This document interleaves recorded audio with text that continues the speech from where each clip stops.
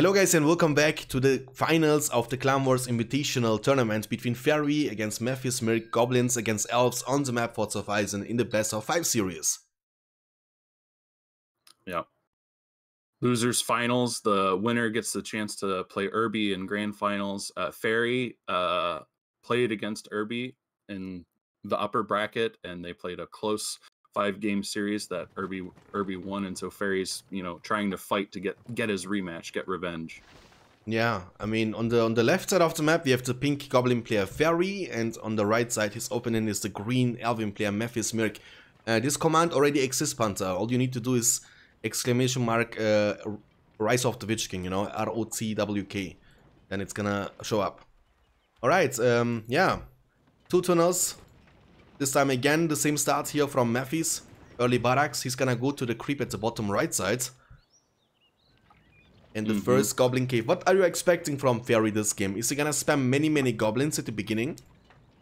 Yeah, I think that he wants to get to about 3 caves. He wants to be able to flood the map and kind of gain control around the Elves base. It's going to be tricky for him to dive trees, but what he can do with his numbers advantage is sort of prevent Fairy from pushing out. And one thing that he can do that's proactive in this early game is if he can sniff out where the Elven player is trying to creep, and he can interrupt the creeping or steal the creep gold, that can really set the Elven player behind it and help the Goblin player be established for victory later. Though it is very tricky to finish an elf as goblins, it's definitely possible.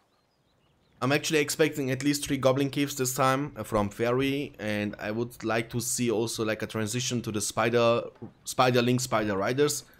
That's gonna force Mephi to make multiple pikemen, and then it's also about the positioning, if you don't pay attention for a single second, Spider Riders can actually trample down your backline, and that can change the outcome. I mean, by spamming only goblins, I doubt that this is gonna be enough to finish an Elven player who's gonna mainly spam those Lorien archers, and that's gonna be indeed his second unit choice from the barracks. He's gonna be ready to defend himself most likely. Yeah, so Fairy is checking this warg here on the side of Maddie's Mercs, and he has a forward tunnel near the other one.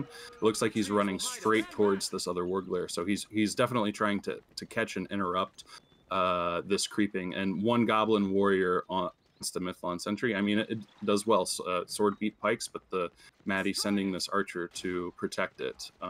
Playing slow, I think, is the right call for Maddie here too. He should be able to secure this creep. He needs to be careful though with those pikemen to not lose them, because now it's a 1v2 situation. PowerPoint wise, Rallying Call is available for the Elven player, and the Goblin player didn't pick anything just yet. So he can go for the War Chant, he can go for the Cave Bats.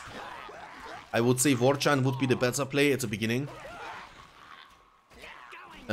He was able to take down the Mythlons, and I think that's worth it, remember, your Goblins, they cost only 100 each, so if you trade them 1 for 1 against the Sentry units, then it's totally worth it. You also get more power points. And he interrupted the creep, and with the change to version 8.3, this Lorien archer can't finish the creep. So even though Fairy doesn't secure it for himself, he prevents Maddie from getting that free 200 gold early. He's going to have to build another unit, commit it to this warg lair, and while he's doing this, he's going to get 2 warg lairs himself. So he's going to have 2 successful creeps versus Maddie's potential 1. He could even try and interrupt it again. So this is a huge win for Fairy, I have to say. Yeah, and at the same time, Mephi is going for the stables and going immediately for the upgrades to level 2. So he's gonna get those Lindon Horse Archer units on the field, guys. Maddie is one of the only Elven players that seems to really like the Lindons. Even in 1v1s, we saw him use it against Kamul to counter an Angmar dog spam. And yeah, and I really like it, because you don't see Elves play with the Lindon Horse Archers very much in one, so I'm a big fan. Yeah, I like this also. I mean, it's something different than, having those big armies based on Lorien archers and Mirkwoods. Even though Mirkwoods is in his name even, I was expecting more Mirkwoods from him, but I like that. I think it's also really hard to predict for the Goblin player Fairy. He's not gonna predict those Lindon Horse Archers that early into the game. Yeah, and the Lindons do well against the Spiderlings, and Fairy has gone for almost like a safety spider pit, getting only 2 caves to 1 spider pit, because he knows that he has to be able to protect himself from cavalry of some sort. And I actually have never really seen Spiderlings taking on the Linden Horse Archers, so I'm really excited.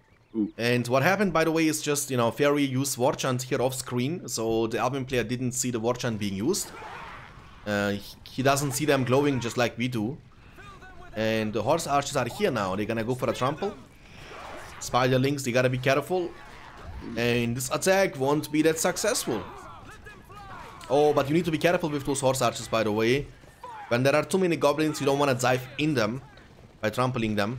You want to look for this flank damage so you can get away without taking too much damage in exchange. This is exactly the kind of engagement that Fairy needs to keep taking, though, because this force here that's distracting all of Maddie's forces isn't going to do anything. But what it is succeeding in doing is pulling Maddie away, and he's going to get one of the first 3 trees that have been built by the elf player.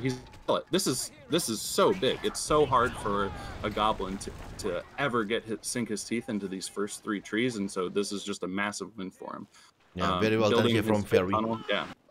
And Fairy, during all this time, is pretty much untouched. He's now going for the fissure, so we're gonna expect some half-troll pikemen and half-troll swordsmen. Both are gonna be great against those Linden Horse Archers, by the way.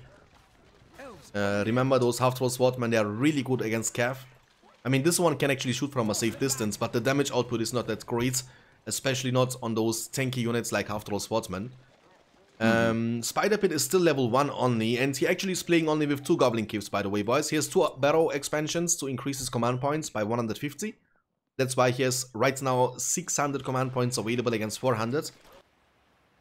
In terms of power points, the Albion player is slightly ahead, but it's nothing too crazy. He's in a defensive mode right now. He can't really push forwards, but he's trying to do that, I think. Now he needs to retreat again. War Chant is on cooldown. Rallying Call is available though. Yeah, Fairy's pushing with this force in the bottom.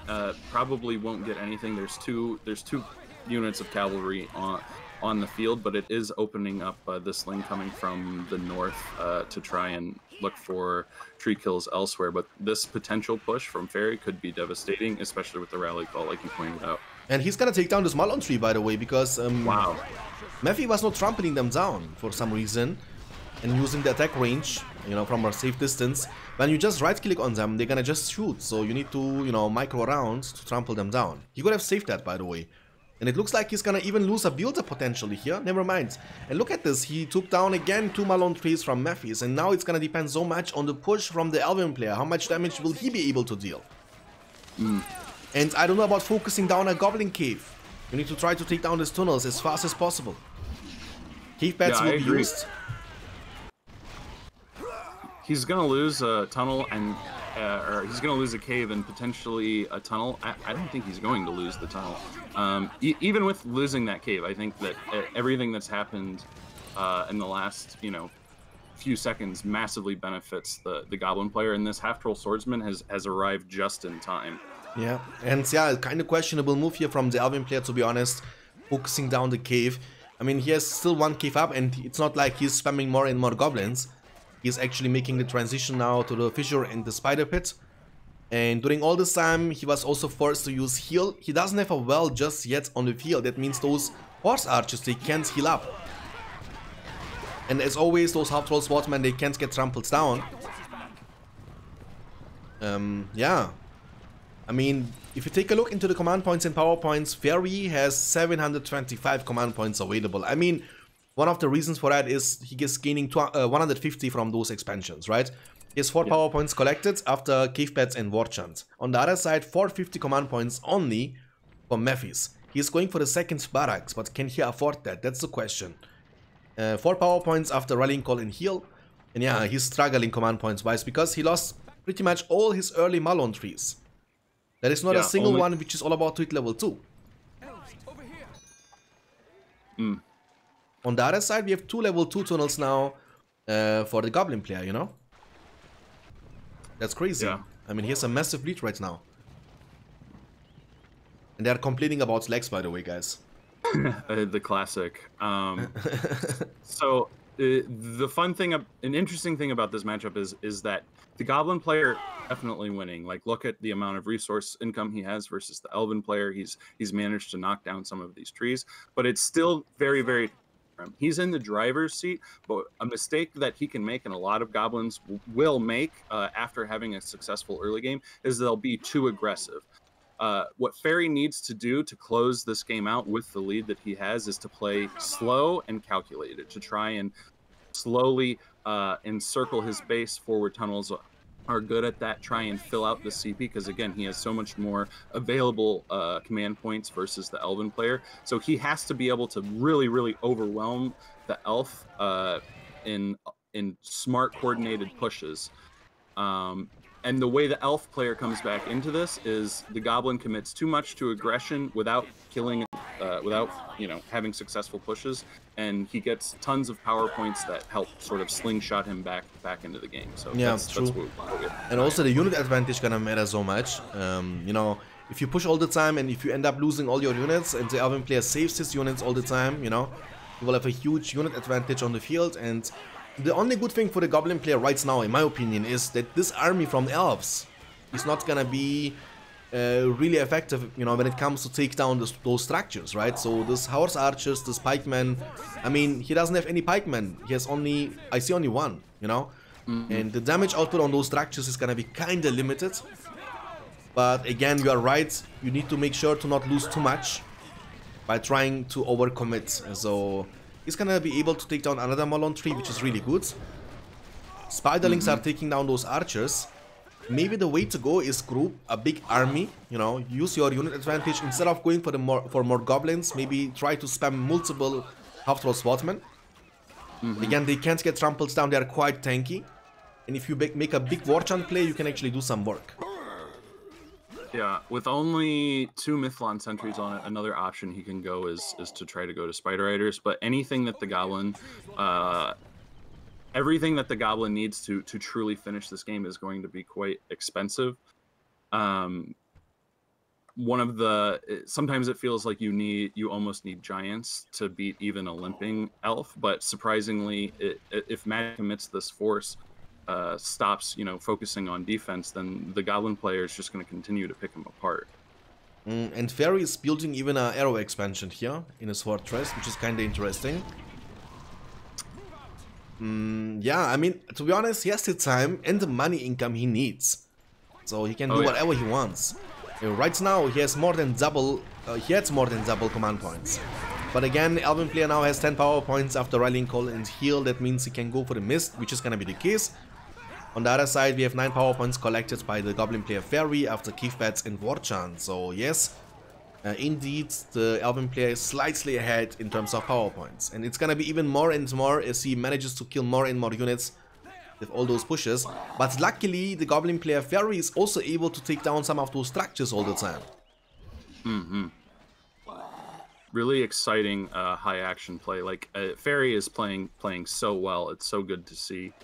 I'm really curious to see what he does with these 10 power points, because traditionally, players like to take the Ling summon, which can do well at trapping the cavalry and hunting for resource kills. But he's done such a good job without the Ling summon at killing these trees that he might try and go for a big push with Wildman summon, or the most conservative thing would be Scavenger.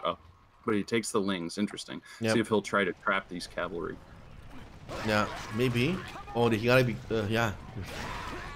Never mind. He's actually getting away. It was kind of lucky that they didn't get slowed that much. Normally, when you trample that deep, they're gonna get super slowed, and you really struggle a lot. Oh, he's gonna trap them. Right, Mist will be used, and Spider Allies Special Summon will be also used. So even with Mist and the Rally Call here, this is not a good fight for the Elf to take. He's going to lose his whole infantry, and this is going to open him up. Like, he's going to have to, he manages to pull the 2 Lindens away, and so he's going to have to use them like masterfully to not basically take massive damage here on this return push. 2 half-troll swordsmen, nothing to sniff at. Yeah, and I think this fight was not even close, by the way. So no. He doesn't have any. I mean, he has 1 Lord and Archer battalion. He has a statue in the back though for the buff. But cave bats are still flying around, so he needs to use them to negate the leadership. But it looks like he doesn't want to even fight, so he want to just focus down the structures, which is the right call. Try to take down as much as you can, while the spiderlings are still on the field. They are quite strong against the structures, by the way. Another Malone tree will be taken down. And during all this time, he has also now some lumber mills to even increase his resource income more. He's gonna get so much money now, with 850 command points and 3 lumber mills. Ooh, Glorfindel for the Elven player. I mean, that's the right decision, because that's sort of the best thing he could get.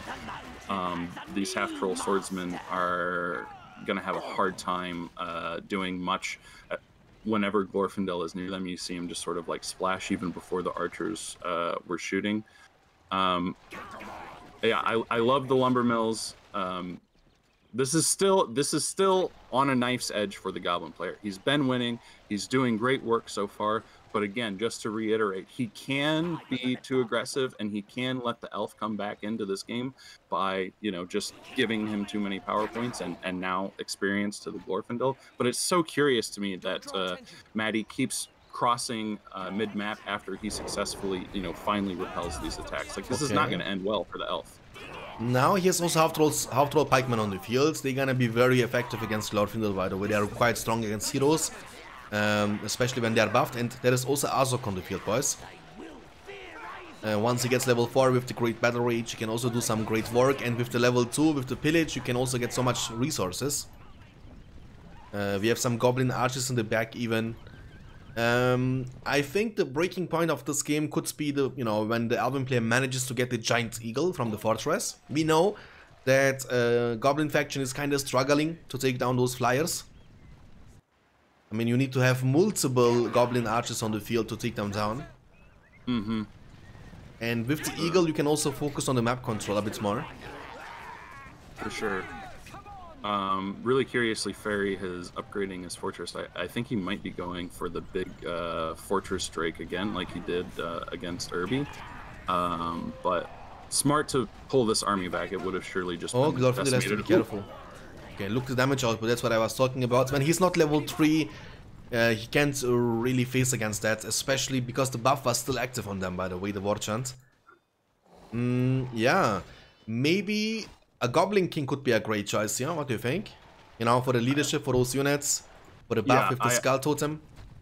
Yeah, I think that the leadership on the Marauders is almost necessary to be able to close this game out, because you can see how, even with all of the impetus that he has, how hard it is to sort of penetrate into the inner part of the Elven base. And yeah, I'm really curious to see what Fairy is doing, because I don't think he's going Gorkle, and he has access to the Fire Drake, which, yeah, I don't know if that's going to work out. I would love it if it does. Fire Drake is coming. Fire Drake is coming from the fortress, boys. I mean, that's something we don't see that quite often, as you know. I mean, in late game, the leadership with the darkness, I mean, the spell can also do so much. Tainted Line will be used for the buff. Glorfindel is getting a lot of kills here. He's really close to hit that level 3 power spike with the Blade of Purity. He's gonna be very hard to take down, as you know. And the fact that he's not being mounted, you know, makes him also really hard to take down for those pikemen. Okay. I mean, you know, Fairy is still being able to take down some of those structures, but look at this. Matthew now has also a decent amount of command points, 600 plus command points available for the Elven player. Almost 12 power points collected after Rallying Call, Heal and Mist. On the other side, we have full command points for the Goblin player. I mean, the fact that he has those 2 Burrow expansions is helping him out a lot, but also the fact that he has lumber mills on the fields and a lot of level 3 tunnels, it's actually great. And he's going again for a defensive expansion around his fortress. This time a giant expansion, which is kind of questionable. I mean, his side of the map was not touched once so far. Why is he so scared? Yeah, I'm not sure. I mean, he might be worried about just trying to defend from cavalry coming in. Ooh, the Drake is out. Yeah, I think that if you want defense on the fortress, the most efficient thing for him would be like 1 spiderling expansion to protect dives onto your inner things, and then he's just going to need arrow towers for the eventual eagle and Glorfindel combo. And you know, you called it earlier, Shanks, the Eagle is on its way too. So we have both fort upgrade units coming out. Very exciting. I feel like Eagle is a great choice now because, again, he doesn't have, he doesn't have anything to deal with him. So with the Eagle, he will be winning those fights easy, and once he's level 4, I think, with the Wing Blast, he can actually do so much work. We have already seen this one in the same matchup here at the river when Rambo was playing with the Elves against Goblins, against Fairy, I think it was. The Eagle was able to take down everything. But there is a Fire Drake now, and I'm really curious about how much damage he will be, how much impact he will have on this game. There's only one and a half Lorien archers in this force, so this Drake, I think, can really help swing this fight in his favor. And usually it's really bad for the Goblin player to sort of like clump into one group against an Elf. And he is splitting his forces too, but with that giant meat shield to sort of enable the Fire Drake to you know, get fire breaths in without tanking everything, that is a situation where he can group, but a little bit of a stall in action here. I mean, this is a final of the loser bracket, guys. This is still being a final. And the grand finals is gonna be obviously the winner of this game against RB right after this series, by the way. Alright, Fire Drake didn't do anything just yet. You want to play a bit more careful with him. I mean, he's quite squishy. He deals a lot of damage, as we know. But he is not able to tank and sustain too much damage from the Elven player. There is a Glorfindel who's all about to hit level 3, and now we have a Giant Eagle joining the battlefield for the Elven player, and that's gonna be, I think, you know, really difficult now for the Goblin player Fairy to deal with that beast. Yeah, but I mean, he didn't see him, so he doesn't have enough units. He has only 2 Goblin archers, and that's not gonna be enough, obviously. I'm curious about how much damage he will be able to deal to the Drake. Not much, okay. It's fair, so I mean, it would be a shame if you take him down with 3 hits. Yeah. Fairy saw the Eagle expansion and has been building lots of archers, and he's kind of like waiting here. Like it feels like he wants the Eagle to. He's expecting the Eagle to be used to harass his tunnels, and he's trying to trap him, which would be a huge pickup if he can get this Eagle off the board really quickly. Tower going up for Maddie's Mercs. He wants to control mid-map. Yeah, and look at this experience he was already able to gain. Fire arrows already for Fairy. Oh my goodness, okay, that's gonna be Fiesta. Okay, Miss will be used, and the Eagle's taking way too much damage here. The Fire Drake is in between, and he's all about to hit level 5. Inferno is gonna be unlocked pretty soon, and Mephi is being surrounded. And Eagle now has to go away, because the Fire Arrow upgrades on those Goblin Archers is gonna do some work, but more Eagles are coming. Oof. Now we have 3 Eagles. Oh, that's Fiesta right there. I mean, you need to just make sure to take down this Eagle from the fortress if you can. But it's easier said than done. There are so many Eagles, and they keep knocking your units down all the time, so your units are not able to shoot them down, and the Eagle will be able to get away. Glorfindel in the meantime was able to get level 4. Fire Drake is gonna be the target from those Eagles. Level 5 Fire Drake already. If he can keep this Fire Drake alive and outlast this Eagle summon, he's in such good position. He also has so much money to try and transition, but I don't think this Drake is going to make it out alive. No. Uses Inferno, Kamikaze Inferno. What a He's gonna use it. There. He's gonna use it. I hope he's gonna revive his Fire Drake, by the way. I mean, it's gonna be only level 1 when he comes out again, so we need to level him up again. On the other side, Mephi was able to save his Eagle, and once with level 5, the Wing Blast is gonna be ready. And Fairy is going for the second fissure now. He needs... The only way that he can end this game is with lots of giants and lots of buffed half-trolls. The Fire Arrow upgrade from Fairy is 100% necessary for him to be able to do anything to this Eagle, so it was a really heads-up play to him. But this is what I mean, like, Fairy still 100% in the driver's seat in this matchup. Maddie has done a good job of recovering with with the tower. Is going to be much harder for Fairy to harass and punish. But yeah, it takes a lot for the Goblin player to finish this game. A very passive game. Yeah, I mean, it kind of makes sense, right? So whoever wins that is gonna have guaranteed $100. So I mean, you don't want to make too many mistakes, and you want to play a bit more passive and rely on the mistakes your opponent is gonna make, hopefully. And yeah, I mean, maybe Barry was trying all the time to deal the damage he needed, but you know, Mephi was always in the game. He was never out of the game. He was always able to keep his units alive. He was always able to... Oh, okay, look at this. Look at this health from the Eagle. Not even close, baby. Not even close. Wow. Oh, that's so more luck. Oh my god, look. Oh, he got taken down by the poison. Wow, that's crazy. And because of the Azog being around, Goblin player was getting 250 gold from that, by the way. Awesome. Okay, watch out on your face. Beautiful, man. Look this watcher. Oh, what a turnaround once again. Holy moly, guys. Look at this. It's crazy. So smart. Ooh, Glorfindel has been tossed into the army. Does he have the presence of mind to finish him off? Oh, heal was used? The half trolls aren't doing anything. Come on. Oh, he got knocked down again from the Watcher. The Watcher is crazy, by the way. I love the Watcher.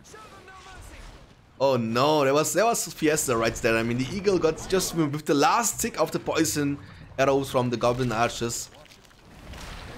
The Watcher is gonna be gone now, but Mephi doesn't have much left anymore, guys. I see only one archer, half, you know, almost a death battalion of Linen Horse archers. Warchan was used. He has now some Rivendell Lancers on the field as well. Elrond is here. On the field. Oh man. The level 3 Malon tree is gonna go down potentially here. And the good thing is about those Goblin archers with the Fire Arrow upgrade, they also gonna deal decent amount of damage to structures. I mean... Maddie's gonna survive. Yeah, he's gonna survive, definitely. The heroes are leveling. I think it was a huge missed opportunity. Everything that happened was so awesome from Fairy. So many heads-up plays, one after another with the Watcher. The fact that he didn't get the Glorfindel there when I feel like 100% he could have is a huge mistake. Ooh, but the Fire Drake, Daddy Drake is back here. He's back, and look at this experience. He's level 3 already from killing one Malon tree. That's crazy. How fast he's able to level up. Look, level 3.5 already, guys. Level 5 is gonna be very close, by the way. And Elrond on the other side is level 2, and the Giant Eagle is also back in the business. And yeah, the Fire Drake is gonna burn those archers down. He's level 4 now, only one level away from getting the Inferno. Inferno can deal so much damage. Fairy has not stopped putting pressure on him ever since you know that big fight with the Elven Mist on Fairy's side of the map. just resubscribed for 4 months. Ahoy! Thank you so much for the resub for 4 months, random guy. I appreciate it. Eligias. The Fire Drake is still putting in so much work. He's almost level 5. Might be able to take down this Malon tree. Fairy has purchased, does have heavy armor, scavenged armor for his troops. That's good. He's gonna need the big, fully upgraded half troll push to really finish this. He has giants on the field too. Ooh, I'm excited. The Fire Drake has been taken down by Glorfindel, by the way, but he was able to take down another level 3 Malon tree here from Mephi, and Mephi is again dropping below 500 command points. On the other side, Fairy is sitting now for a while on full command points. It's an incredible amount of resource income. The Giant is taking down the tower, no big deal. And the only things are, you know, what is left for the Elven player is Elrond, Glorfindel, and this Giant Eagle. He's only 11 points away from his 25 power point, which is something that could 100%, you know, reset this game massively. But also Goblin player is only 12 power points away from that. And never mind, he's gonna go for the Wildman of Dunland special summon now, on top of the archers to win the fights. He doesn't count on that. Eagle has to disengage, but we will have Cloudbreak to stun the enemy units. You're gonna see massive level ups here from Glorfindel and Elrond on these stun troops, and he has 2 heals available. This can get overwhelming quick once you have all of these Elven heroes. So true. Ooh, Ling summoned to harass, very good, very heads up play. There's not gonna be much. He's gonna at least have to pull the Eagle. Yeah, the Eagle's pulled. And he's back. Yeah, Elrond is level 4, guys. Glorfindel is almost level 6. Azog on the other side is level 4. The Eagle is taking care of those spider special summon, but they were able to take down one of those level 2 Malon trees. And yeah, I mean, the thing is that Mephi lost so many Malon trees, now he needs to actually rebuild them in order to be able to make more units. So because he's gonna be command points capped pretty soon. Going back to what you said about how you wanted to see Gorkle come out, I think that was, you know, really smart of you to point out, because this is another really tricky part. We were right on the cusp of Fairy breaking the elf's back just a few minutes ago, but he didn't quite do it, and now Maddie has these two really strong heroes leveling that give him a late game win condition with the tornado, and what Fairy needs to be able to kill these heroes is Gorkill's leadership plus these upgraded half trolls, and he doesn't. And also really important to mention, Gorkill with the Skull Totem is not only buffing you but also giving you fear resistance. That means the Cloud Break wouldn't stun those units when Gorkill would be around, and that's this fight would look completely different, by the way, without them being stunned. Remember, Gorkill needs to only be level 2 for that, and once he's level 4, he will be having the double buff with the leadership, so you can make those units even stronger than that. And with that, and the Tainted Land, and the War Chant, you have pretty much buff all the time for your units, you know? That would be the way to go. He costs only 1,800, but, I mean, it's nothing he can't afford. He has so much money. He can still go for it. Yeah. 100% agree. Ooh, the Eagle's getting chunked out, which is good. You see the first battalion of Mercs, finally, for the Elven player. Finally. And yeah, I mean, on the other side, you know, the Elven player doesn't have anything, actually, to protect those archers. So maybe getting some of those Spider Riders on the field finally could actually do some work.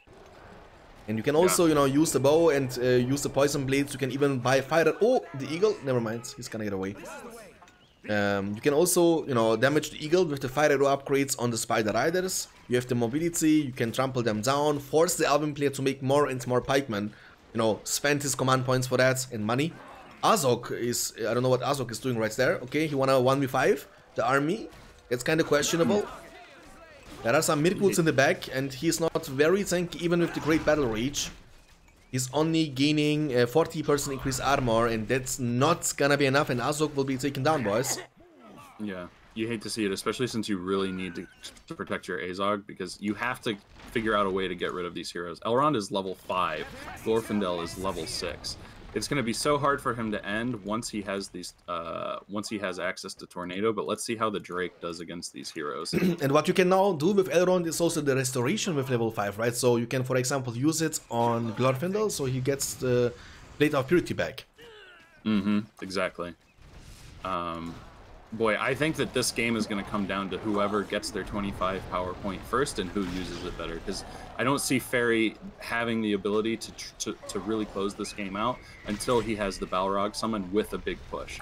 But that can immediately be erased, or the opposite done to him as well. With these two heroes, with a Solar Flare or a Flood. Ooh, yeah, it's anybody's game still. Yeah, I think this game is still open. I mean, we gotta also agree that Fairy is going for the Dragoff, by the way, guys. He has almost the money for that. He has over 4,000 collected, so maybe, I mean, Dragoff is gonna do a great job against this Giant Eagle. It's gonna do a great job against the Giant Eagle. A lot of people don't like to get Drogoth in this matchup because obviously you're afraid of the really strong archers from the elves, but I think he's almost necessary the longer the game goes. And to borrow parlance from you see that he's burning those Mirkwoods with the Fire Drake. No big deal. Elrond and Glorfindel will be taking him down, but he dealt so much damage. And Worm will be special summons now. Let's see how much damage he will be able to deal. And I don't like this, man. They are wasting so much power points instead of going for the 25, you know? I don't think the Worm is going to be enough to win the game. And so, yeah, I don't like it at all. If he can kill the heroes, I guess it's good, but I don't think that's going to happen. No. I mean, the Worm is not dealing too much damage to the heroes. And it's just going to die immediately to the heroes. Go down. And just leveling them up, you know. Tragic. Elrond is almost level 6 now, and Glorfindel is almost level 7. Imagine Glorfindel being able to get level 10. The Starlight is so insane. Yeah, it feels like Fairy, he's done such a good job. He's made so many good decisions on top of good decisions, but some of this here, it feels like it's slipping away. Especially with that Worm summon, man. You know, he would only be, what is it? I'm bad at math, but only a few points away from Balrog if he doesn't commit those those 15 power points. Yeah, big tilt move, I think. And for the next fight, the Giant Eagle special summon is going to be ready for the Alvin player Memphis, guys. And he has still his eagle alive, so he will have 3 eagles flying around. On the other side, we will have Drogov joining the fight pretty soon. And the eagle special summon is here now. But the Spider Riders are actually getting a beautiful trample off into the back line. They are taking down many archers. He has still many goblin archers on the field. And yeah, I mean, actually, you know, what's the win condition here from the Alvin player? Those heroes, definitely, they have so much impact the later the game goes and the more level they have. And yeah, it's kind of scary that Elrond is all about it level 7. He's only 1 level away from that, guys. Terrifying. And, you know, there was still the troll creep at the top right side, by the way, and the Giant Eagle is taking it down. And another win fight here. He was also able to take down the Giants. And the Alvin player is only 3 power points away from the big one. On the 25. Thank you so much for the follows, by the way, guys. I really appreciate it. And welcome to the stream. That, you know, the Goblin player... you can use flute on the fortress, you know, take down every expansion around it. And then you have Elrond and Glorfindel really highly leveled. And then again, you know, you can use the Blade of Purity. As soon as it runs off, you can use the Restoration to cast it again, so... Yeah, he has Cloud Break and he has the Enshrouding Mist, so he might go for Cloud Break, try and get to the 25, summon it on the fort, and then go for the all-in with the heroes on the fort to try and finish this right here. And this is a really scary for Fairy, since he has no big power point to answer with here, and no heroes to defend. But ooh, maybe Maddie the Watcher. Oh yeah, in the middle, that's really good. He was able to take down almost everything from the Alvin player once again. That's pretty nice. But yeah, these heroes are really hard to deal with, you know. Look at this. Level 8. He needs to kill these heroes. I don't know what he's doing. It feels like he's trying to dive. Oh, Cloud Break will be used. He has now the power points he needs, and Flute is incoming. Where is he using the flute? He's not using it just yet. Looks like he doesn't want to use it. Oh, look, Glorfindel got knocked back from the Watcher just in time. The stun duration is gone now, and he was not able to take down anything with the Cloud Break, by the way. But the Fire Drake is off position once again, and he's being taken down by the Eagle slowly but surely. The only good thing here, what could happen for Fairy, is if the Alvin player uses the flute to take down the army, you know? Then he's gonna be in a safe spot again for a while. I almost feel like Maddie might not know that. Oh, well, no, I shouldn't say that, but this is, if I'm in Maddie's position there, I go for the all in there. I'm like exhausted after this game. I go for the flood on the fort, the tornado, and I just try and all in it with my heroes. So I think it's a lot more discipline from him with the stakes of this match to, you know, to try and win a little more straight up. Okay, he's gonna go now for the foresight to get the vision, and he's looking for the flutes now, by the way, boys. We're gonna focus on the fortress here from the Goblin player. The Alvin player has now the vision he needs. Oh, he didn't even use it. Never mind. He used it on his army, by the way. Okay. He didn't use it at all. Sorry, my bad, guys. So he has foresight still available. He just picked the power points. And now he's going for the push. Fire Drake is being taken down, like mentioned before, by the Eagle. No big deal. And yeah, no heroes on the side from the Goblin player. I was really expecting Drogov on the field. At some point he had around 4,500 resources collected, you know. I don't know what he did with those resources. He has a lot of units in the backline. You see that? Spider Riders and Goblin Archers and Goblins. It feels like he expects the flood here, and he doesn't want his army to get wiped along with the base, which is really smart. Like he wants to force the Elven player to kind of like pick between one. You can either kill my army or my, but not both, which is very smart. True. Ooh, this big line of undefended archers. Look, these two Spider Riders. So funny. No. Oh, that is the satisfaction right there. Look, they're lined up like crazy, you know. Thank you so much for the follow, by the way. Sinis Fu White 1985, man. Appreciate it. Oh, don't ride into the spearman. Okay, nice trample into the Mirkwoods. I like it. By the way, Mephi is still only sitting on 500 command points, guys, since a while now. Unlike the Goblin player, he has full command points the last 20 minutes. Yeah, okay. I mean, every second Maffy is wasting. He's giving Fairy more and more power points, and he's also getting really close to the Balrog special summon. So he's actually only 8 power points away from that, which is not as much as you might think, because this is late game and you have now strong units on the field. Killing them is gonna give you so much power points. Alone taking down those Mirkwoods gave him so much power points right there. I almost feel like it's going to take a combination of power points for Fairy to successfully end this. Okay, there we go. Flute. That was a questionable flute, not gonna lie. He didn't kill a single expansion, and the fortress is still being in a safe spot. He has a lot of towers around it, so I don't think it's gonna be enough to take it down. What do you think? No. I think worst case scenario, he loses this level 3 Fisher, but that's... Yeah, he's gonna lose the Fisher. The whirlwind? The tornado. Yeah, wow. He's not gonna get the fortress kill here, though, so... there is no way he can get it. Yeah. Man. You know what I would like to see? You know, the big fire drake from the fortress, and then 3 small fire drakes from the Fisher level 3, you know? Like a fire drake army. That would be cool. All of these half trolls just immediately dying to the Glorfindel splash before they even have a chance to get out. Yeah, that's unfortunate. Azog needs to get rid of these heroes somehow. And just going back to that Gorkil decision to not have Gorkil here, how different is this game if he has Gorkil and Gorkil Stinger?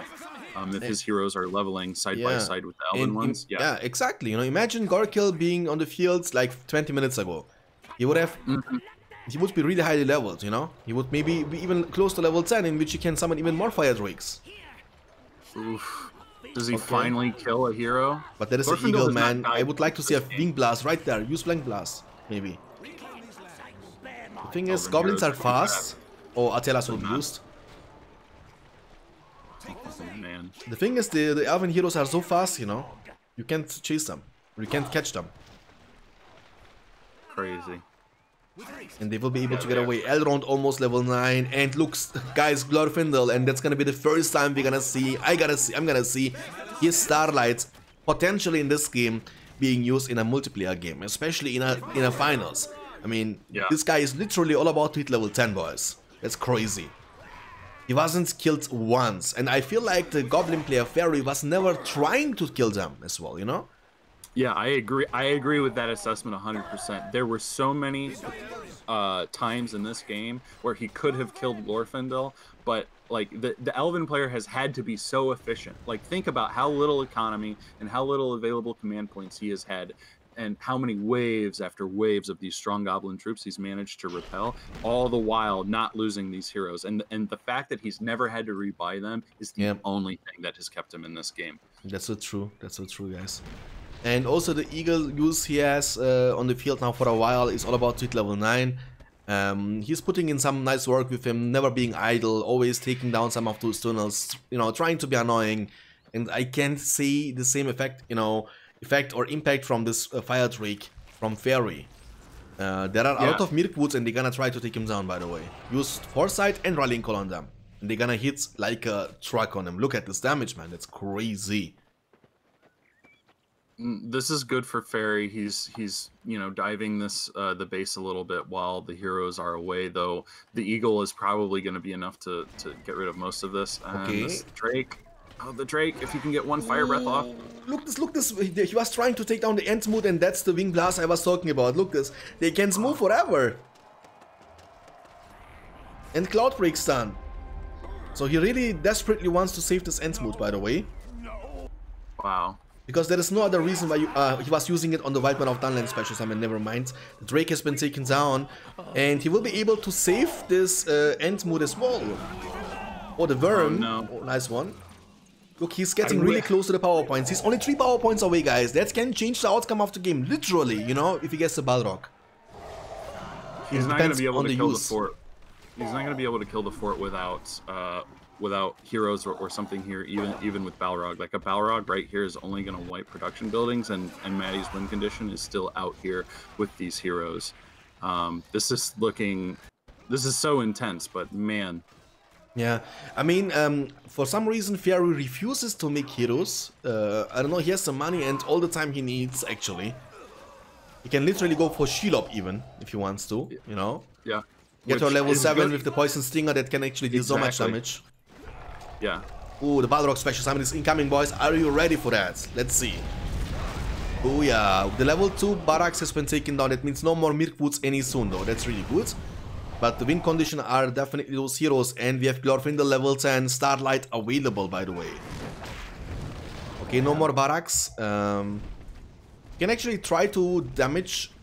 Maybe he should have used the Fire Whip on the Eagle. What do you think? I don't know how much damage it would deal to him though. But yeah, I'm not sure. I think it does quite a bit. I've never seen that interaction in all of my years of playing this game, I have to be honest with you. It just doesn't feel like Fairy has all of the things that he needs to take this forward, but he's trying. Look, he's got half trolls coming in, he's got Azog with Battle Rage available. Oh man, where's the Balrog going? Oh, he's trying to go for builders? Yeah, no, he's gonna try to level 3, yes, to decrease his command points, because Mephi has actually 750 command points available. Wing Blast, ooh, that's a fiesta right there, man. Look, they can't move. You're gonna see Starlight right here, man. Yeah. Oh, the whip on both heroes! If he can get another whip and kill these heroes. Oh, he used Atelas though. I mean, heal. Oh, but Elrond is taking way too much damage. Atelas is not available. He will be used now. Azog is gonna be taken down first.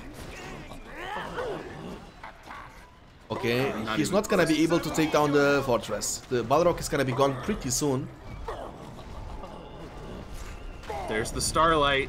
Yeah, stunning the enemy units. Oh, Balrog? What was that? Did you guys see that? What was that? Oh my god! Does he get the whip off? Oh no, did you guys see that? He was here and then he teleported back, you know. Balrog is a magician.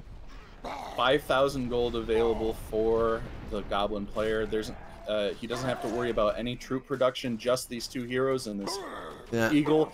All of the gold immediately disappears as he queues up troops, and maybe he buys heroes, probably rebuys Azog.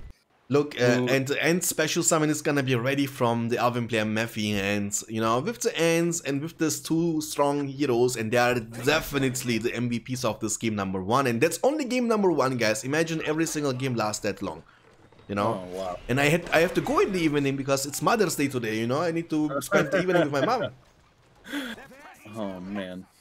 And this Eagle was paying off so much as well, guys. It's crazy. So good. Elrond almost level 10, and Glorfindel is level 10. There we go, Tornado will be used. Relevant. It's also dealing so much damage to the structures, man. It's crazy. Okay. I would like to say that this game would look so much completely different if, you know, the Goblin player Fairy would also count on his own heroes, you know, like, I mean, Shelob can do really good against them. She's expensive, but we have the money, you know. Drogov could be a choice. Gorkil, the Goblin King, definitely one of the first heroes you want to get on the field for the double leadership, double buff. Mm-hmm. Yeah, I think that Gorkil is the biggest, would have been the biggest difference maker to maybe try and close out this game. Yeah. I think that we are getting to a point here where, unless we have some more really spicy PowerPoint usage from the Elven player, I mean, he has Eagles, he has Ents, man, does he go for the all-in with his two heroes on the fort with both summons? But, do you think he could but look, you know, if he is trying that, and if he fails, and if he ends up losing his heroes, the game will be over for Mephi, you know? Because once his heroes are down, look, Elrond is dead. Elrond is dead, guys. Elrond has been taken down by the half-troll swordsman. Okay, that actually changes everything again. There is only Glorfindel, but he's way away from his side. He was at the bottom left side of the map, and Elrond just randomly got taken down. He was on cooldown, and you underestimate the damage from those half-troll swordsmen. That's something you don't want to do. They're full upgrades, and they are taking down the Mirkwoods, no big deal. So there is barely anything left. He has triple barracks, but not the money he needs.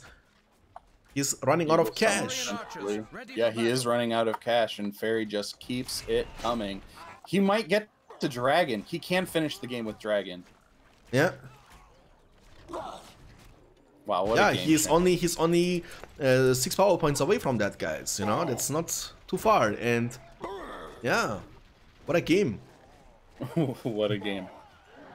I mean, and special summon is ready, but that's not gonna do anything for defensive purposes. You wanna use it, obviously, to take down some of those structures. Also really important to mention that Fairy, even though he was, you know, being pushed back all the time and being defended, but he has always a great map control. He has almost like the entire game now 1000 command points. Yeah. Never running out of money, you know?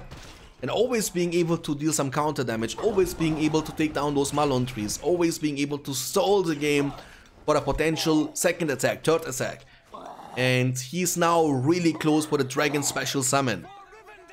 You just see Fairy not even bothering with archers anymore. He says, I'm wasting time and APM. I'm simply going to send endless hordes of fully upgraded half trolls, and you're going to kill them, but they're going to get structure kills despite everything, and I am going to wear you down.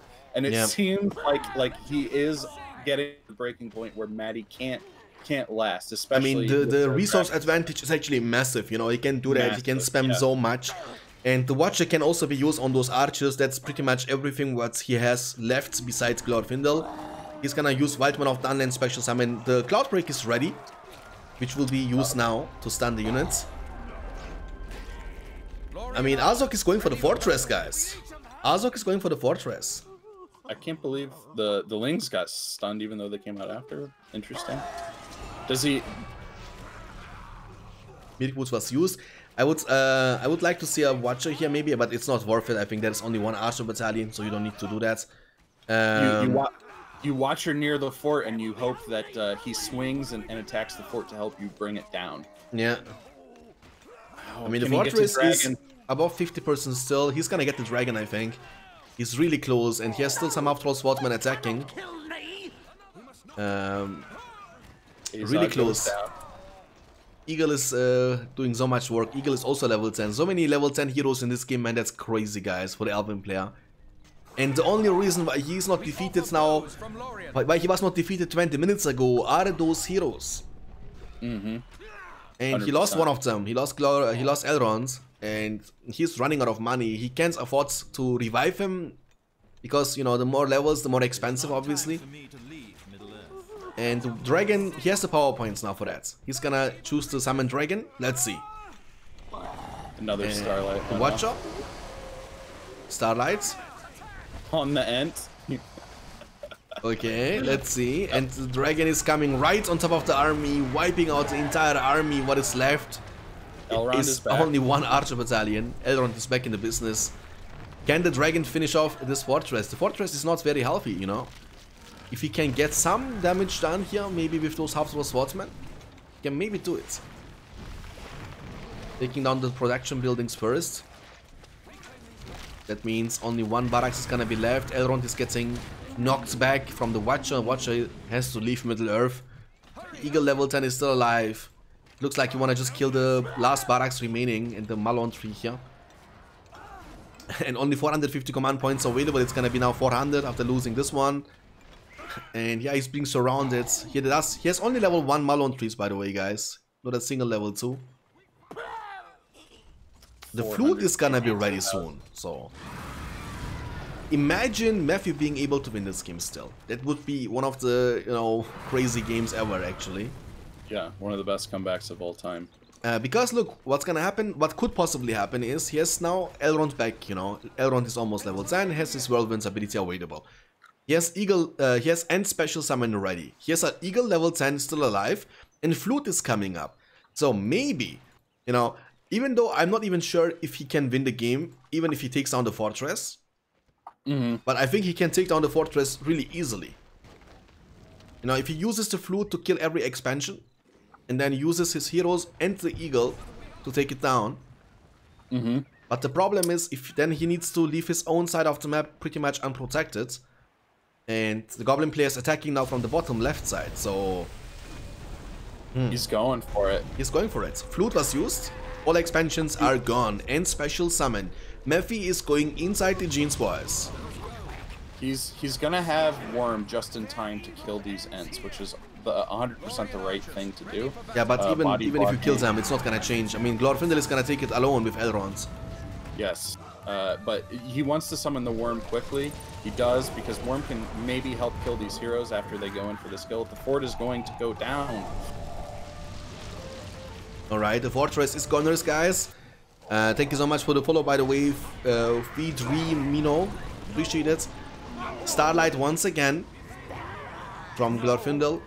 And the fortress is gone, guys. Look, this whirlwind. Look, Azog is flying around. Azog is in the air, it's so funny. And yeah, this is a one-man army, this dude right there. Ooh, Sunflare in the back, you see that? I think that might be game. I think Matty might have done it. Yeah, I think so as well. He doesn't have much left anymore. He has 2 fissures, and if they go down, there are no more production buildings. That means the game will be automatically over. He has nothing to deal with the eagle here. He does manage to get a cave off up in the bottom left. Azog is going to go down. Oh, man. And yeah, I mean, he's dropping for the first time since 25 minutes, below 1000 command points, and this is dropping and dropping more and more, and he has no more archers on the field. That means nothing, absolutely nothing can deal with this giant eagle. And he can just slowly and surely take down everything what is left from the goblin player Fairy. And the game, being all the time behind, being all the time below 500 command points, having only Glorfindel and Elrond at your side, shows how much impact those heroes have in the game, in the late game. What a game. And yeah, that's gonna be actually, and unbelievable actually for me, won by the Elven player Mephi. And that's crazy, you know. Fairy isn't giving up yet. He still has a builder. He's throwing up endless amounts of fissures. I think he hopes that maybe he has enough economy left to do one big giant push with no heroes to defend the fortress. He could potentially kill the Elven player's base with lots of upgraded half trolls, but it seems like a, you know, he was in a position winning this entire game. The thought that he could somehow win this game now from a position at disadvantage just seems unfathomable. The thing is, I think he can't even purchase the upgrades anymore because the armory is gone. And there's right. another armory. Okay, never mind. Here's another armory here. Okay, I take it back. So he can still do it. I mean, now it depends if he can take down the fortress. Even though the heroes are far away, the eagle can still come and use the wing blast, you know? And yeah, those 2 archers, they're not gonna be enough to take down an eagle level 10. Balrog can't be used, obviously you don't have fortress anymore, and that's the win condition. I mean, power points and heroes are the highest win condition, I think, in the late game of this game. How exhausting must this match have been for Fairy to be on the cusp for this entire game, and then to have, you know, and to have the game kind of snatched out from underneath you after dominating for so long. But he only has himself to blame, not going Gorkill, not paying enough attention to these heroes. I mean, the only hero he had was Azog, right? He didn't go for any other hero. I mean, the Fire Drake from the fortress, I don't count that as a hero, but I mean, you could have gone for Shelob. I think Shelob, once she's highly leveled, she can do some work. She's quite tanky. You can deal the decent damage to the fortress as well. God kills the Goblin King. Drogo. I mean, he had money and the time for every single hero. Unlike the Elven player. An Elven player was running out of money all the time, you know? Yeah, I think even going back to when you thought he bought Drogoth, I mean, Drogoth is your answer to this eagle. You have successfully made this elf play with almost no archers. Well, he has made archers, but you've dealt with them, right? Like you have the ability as a player to keep that Drogoth alive in this specific match, and that was an answer that you had to this eagle that has made it impossible for you to close the game. Yeah. I mean, if he can just get rid of Glorfindel, if he can just get rid of the eagle in any of the last of the 20 minutes, he wins this game 100%. Yeah. If he combos his powers, you know, if he has the patience to wait to use Worm with Balrog or with the dragon and just focus the fort, there's nothing the Elven player could have done. He could have burned it down, and he's just sort of like in desperation throwing things endlessly at the elf, and to Maddie's credit has managed to dodge and parry every single move to be in this position now. That's so true. That's so true. And I think the biggest mistake from Fairy was definitely to actually ignore the fact that Glorfindel and Elrond were existing in the game. He was kind of trying to play around them, you know. It was like he wanted to play as if they're not existing in the game, and that's something you can't do. You can't ignore them at this stage of the game. They do so much. They do have so much impact, especially Glorfindel with the level 10 Starlight, you know. He's like a one-man army that can wipe out your entire army alone. And he was, I had the feeling he was never ever trying purposely to take them down. He was never trying to focus them down. He was just running through them pretty much. And I think at many stages of the game, you know, he had enough half-troll swordsmen with enough upgrades. He has Azok on the field that also deals decent amount of damage. And he had maybe the chance to take him down. I think the fact that he took down Elrond with only one half-troll swordsman, and I think that was not even a purpose move from Fairy. They were just standing around and he was taking him down randomly, you know? Yeah, I agree. So I have a question for you, Shanks. This game looks like it's in the books. I think what Fairy is doing here, he's just sort of spending his money immediately to just make structures to make this game drag out, which may seem lame, but he's taking a moment to repose to think about next match. If you're Fairy, do you change factions next match, and what map would you go to? I don't know which maps are actually bans. The small maps are banned, right?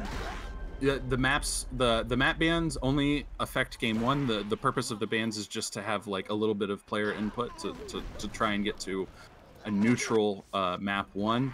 The bans don't apply, so Fairy can pick any map. He can even pick Fords of Eisen again, since we assume is going to lose on it. Yeah. I'm pretty sure that Westwold is gonna be picked from Fairy, and he's gonna pick Goblins again. I feel like he's gonna pick Goblins again, you know, because that's his main and favorite faction. So he's gonna try to do it. And let's be honest, on Westfold he has more chance to win than in Forts of Eisen. And this one was really close already. So if he performs near as good as he did in the beginning of the game, besides the fact that he needs to focus the heroes down, he can do it in Westfold. But he might also pick Men or Engma, you know, those are, I think, great picks against elves as well. But I'm pretty sure that he's gonna pick up Goblin faction once again. Yeah, I think that's a safe bet. I mean, what a game this was. Imagine if we get 5 of these. I do want to stress how, like, this game was pretty exhausting, and we're gonna have to see the resilience from Fairy to be so close to victory and then to have it lost. I can only imagine what's going through his head. I hope if he has the mind of a champion, what's going through his head is, okay, what do I do next game? What map do I want to go? I think so how could I have won? Okay, next game if I play the same, but I get Gorkil sooner, and I'm a little more patient, maybe I win, and he goes to it, and he's just kind of like collecting his thoughts right here. But I worry, and a lesser player might just be going, man, I hate elves. Man, that was bull crap. Losing after winning so close. But that's a loser's mentality, I will tell you right now, my friend. Yeah. LK game or the next series after this best of 5 series is gonna be the winner of this game, of this series, either Fairy or Mephi, will be playing against Irby. This is the finals of the loser bracket right now. It's gonna be 1-0 after this game for Mephi's Mercs, who was playing the Alvin faction. And whoever wins the series, we have at least 2 more games to go after this one, will be facing against Irby in the winner finals. Fairy is building a fort here. And I think he was hoping to get a Balrog summon off, but it's not going to happen. I mean, maybe if you summon Balrog and Dragon at the same time, you know? Well, the thing is I'm almost positive that he picked. There's the mentality. That's a mistake. Oh no. That is still a fissure at the bottom left side here in the middle. I mean, which needs to be taken down for him to be defeated, obviously. There was like a cat and mouse game now the past 5 minutes. Fairy was trying to build multiple cave, goblin caves and fissures to stay alive, but it's not gonna deny. It's just gonna delay the end, which is gonna be in favor for the Elven player. Mephi is in the game number 1 after an incredible back and forth game between elves and goblins, and I think every player had multiple chances to win this game so many times. I would say that Fairy had very through the game, kind of, you know, he had the advantage, he was able to win this game, it was looking so great for him. If he would just take down Glorfindel, you know, then the game would be over 20 minutes ago, guys. But yeah, the power of heroes in the game, in the late game especially, once they have the levels. Imagine you are playing Man of the West and you have Aragorn level 10 or Gandalf level 10. Those heroes, they can, you know, win the game for you, win the great battles for you with Word of Power, with Starlight from Glorfindel, or with Army of the Dead special summon from Aragorn. They can do so much work. Anyways, we're gonna jump right into the game number 2, boys. Guys, the second game is all about to begin. This time on Jungles of Farharat. Goblins against elves one more time. Can Fairy do this time? You know, after such a suffer game he had on the map Forts of Eisen, we're gonna figure out really fast. Yeah, I'm gonna be honest. I don't expect the map to change that much, to be completely honest with you. I mean, he's going to have more ways to enter, and it's going to be a little harder for the elf to sort of, you know, set up choke points to defend himself from Fairy. But the choke points, other than like a tower that lasted maybe 5 minutes in that first game, the towers didn't mean that much. Take it away, Shank. Sorry. Yeah. And yeah, we're gonna have another, again, an early barracks coming up for Mephi. He's, by the way, the green elven player at the bottom side of the map, Jungles of Farharat, and his opponent is the pink goblin player, Fairy, at the top side, being 1-0 behind and starting with 2 tunnels and into the goblin cave. So, with that being said, we're gonna have, again, early creeping action. I think the key in this map for the elven player, Mephi, should be to take the control of those 2 signal fires in the middle of the map, if you can. Because they're gonna give you so much vision control, which again will be so useful against those mobile, sneaky factions like goblins. So you can see those tunnels, you know, way before, and you can have much more time to react. And reaction time is gonna be the key for victory, in my opinion, for the Elven faction here. Yeah, I agree. I think that the signal fires, if the elven player, well, either player that controls them, it's going to be a really big advantage, but doubly so for the elf, just to be able to make really good decisions on where he has to defend the endless waves of goblins.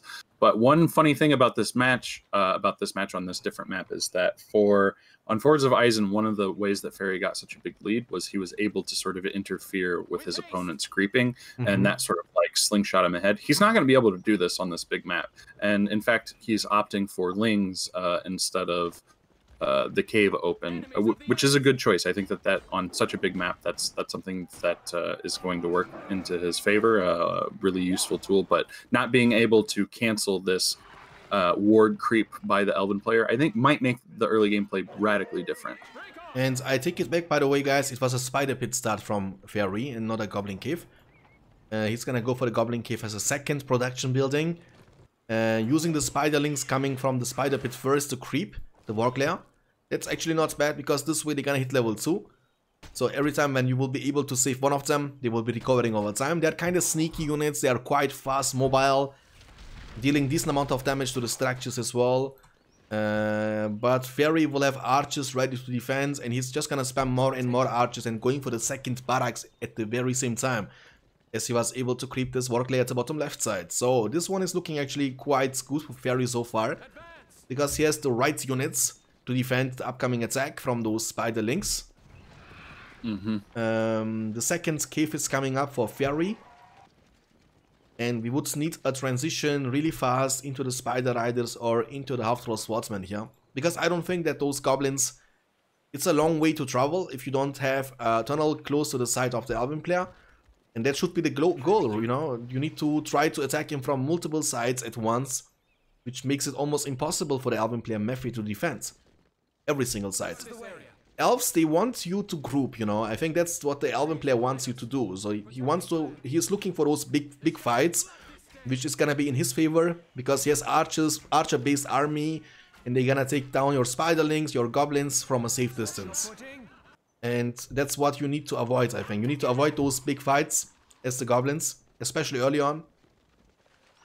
And yeah, this game might not last as long as the other game, hopefully. It's a really long game. How many times do we see games in which we unlock almost every single PowerPoint ability from the spellbook, you know? How many times we see games in which Glorfindel hits level 10? Starlight. Yeah. That was the first time ever that I have seen that in a tournament game, by the way, from in a 1v1.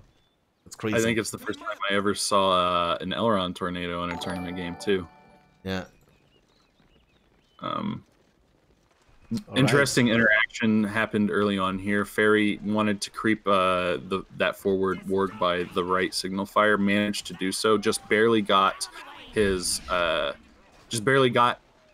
to save both of the spiderlings and got the last hit on the creep while he was getting attacked by Maddie on the ling that almost died. So he managed to get both of his starting lings to level 2, get all of the creep gold from that.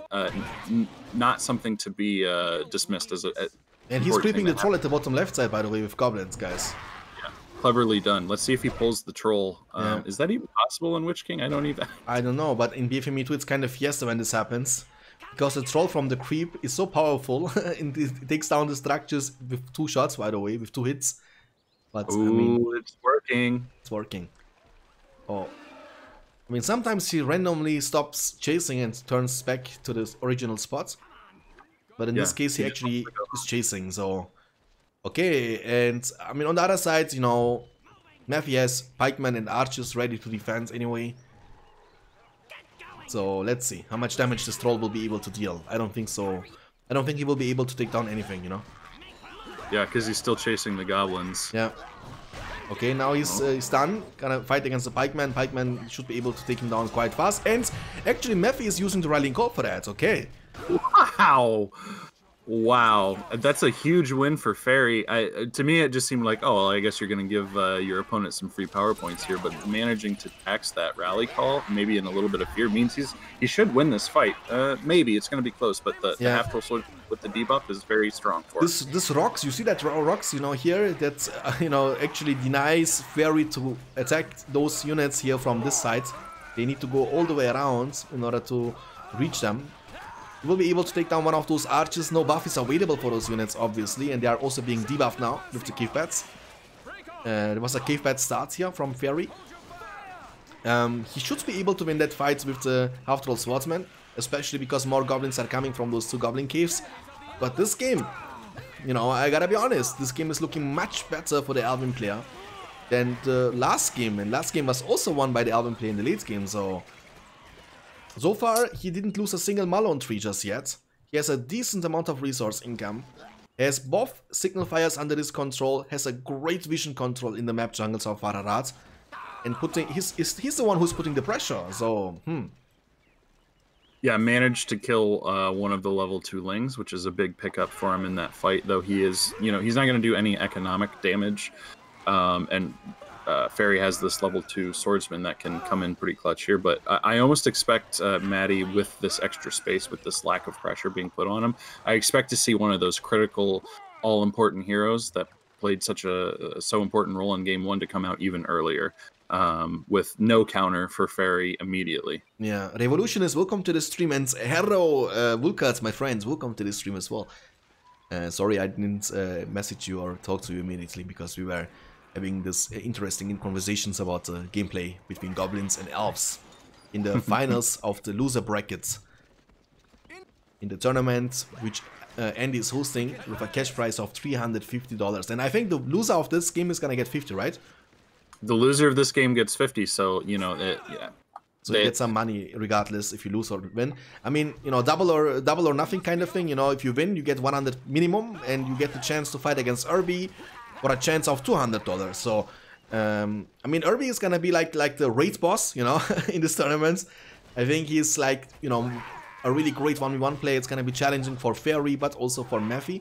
I'm actually quite surprised Matthew performing this great in this tournament, because normally I didn't see him that much in the tournaments I was hosting so far, at least. Unlike Fairy and Irby, they're always participating. So maybe Matthew can also be the world champion, who knows? I mean, he has been playing quite well. He has an early Glorfindel out here, which he is electing to, you know, chase the lings off with, which is a good counter.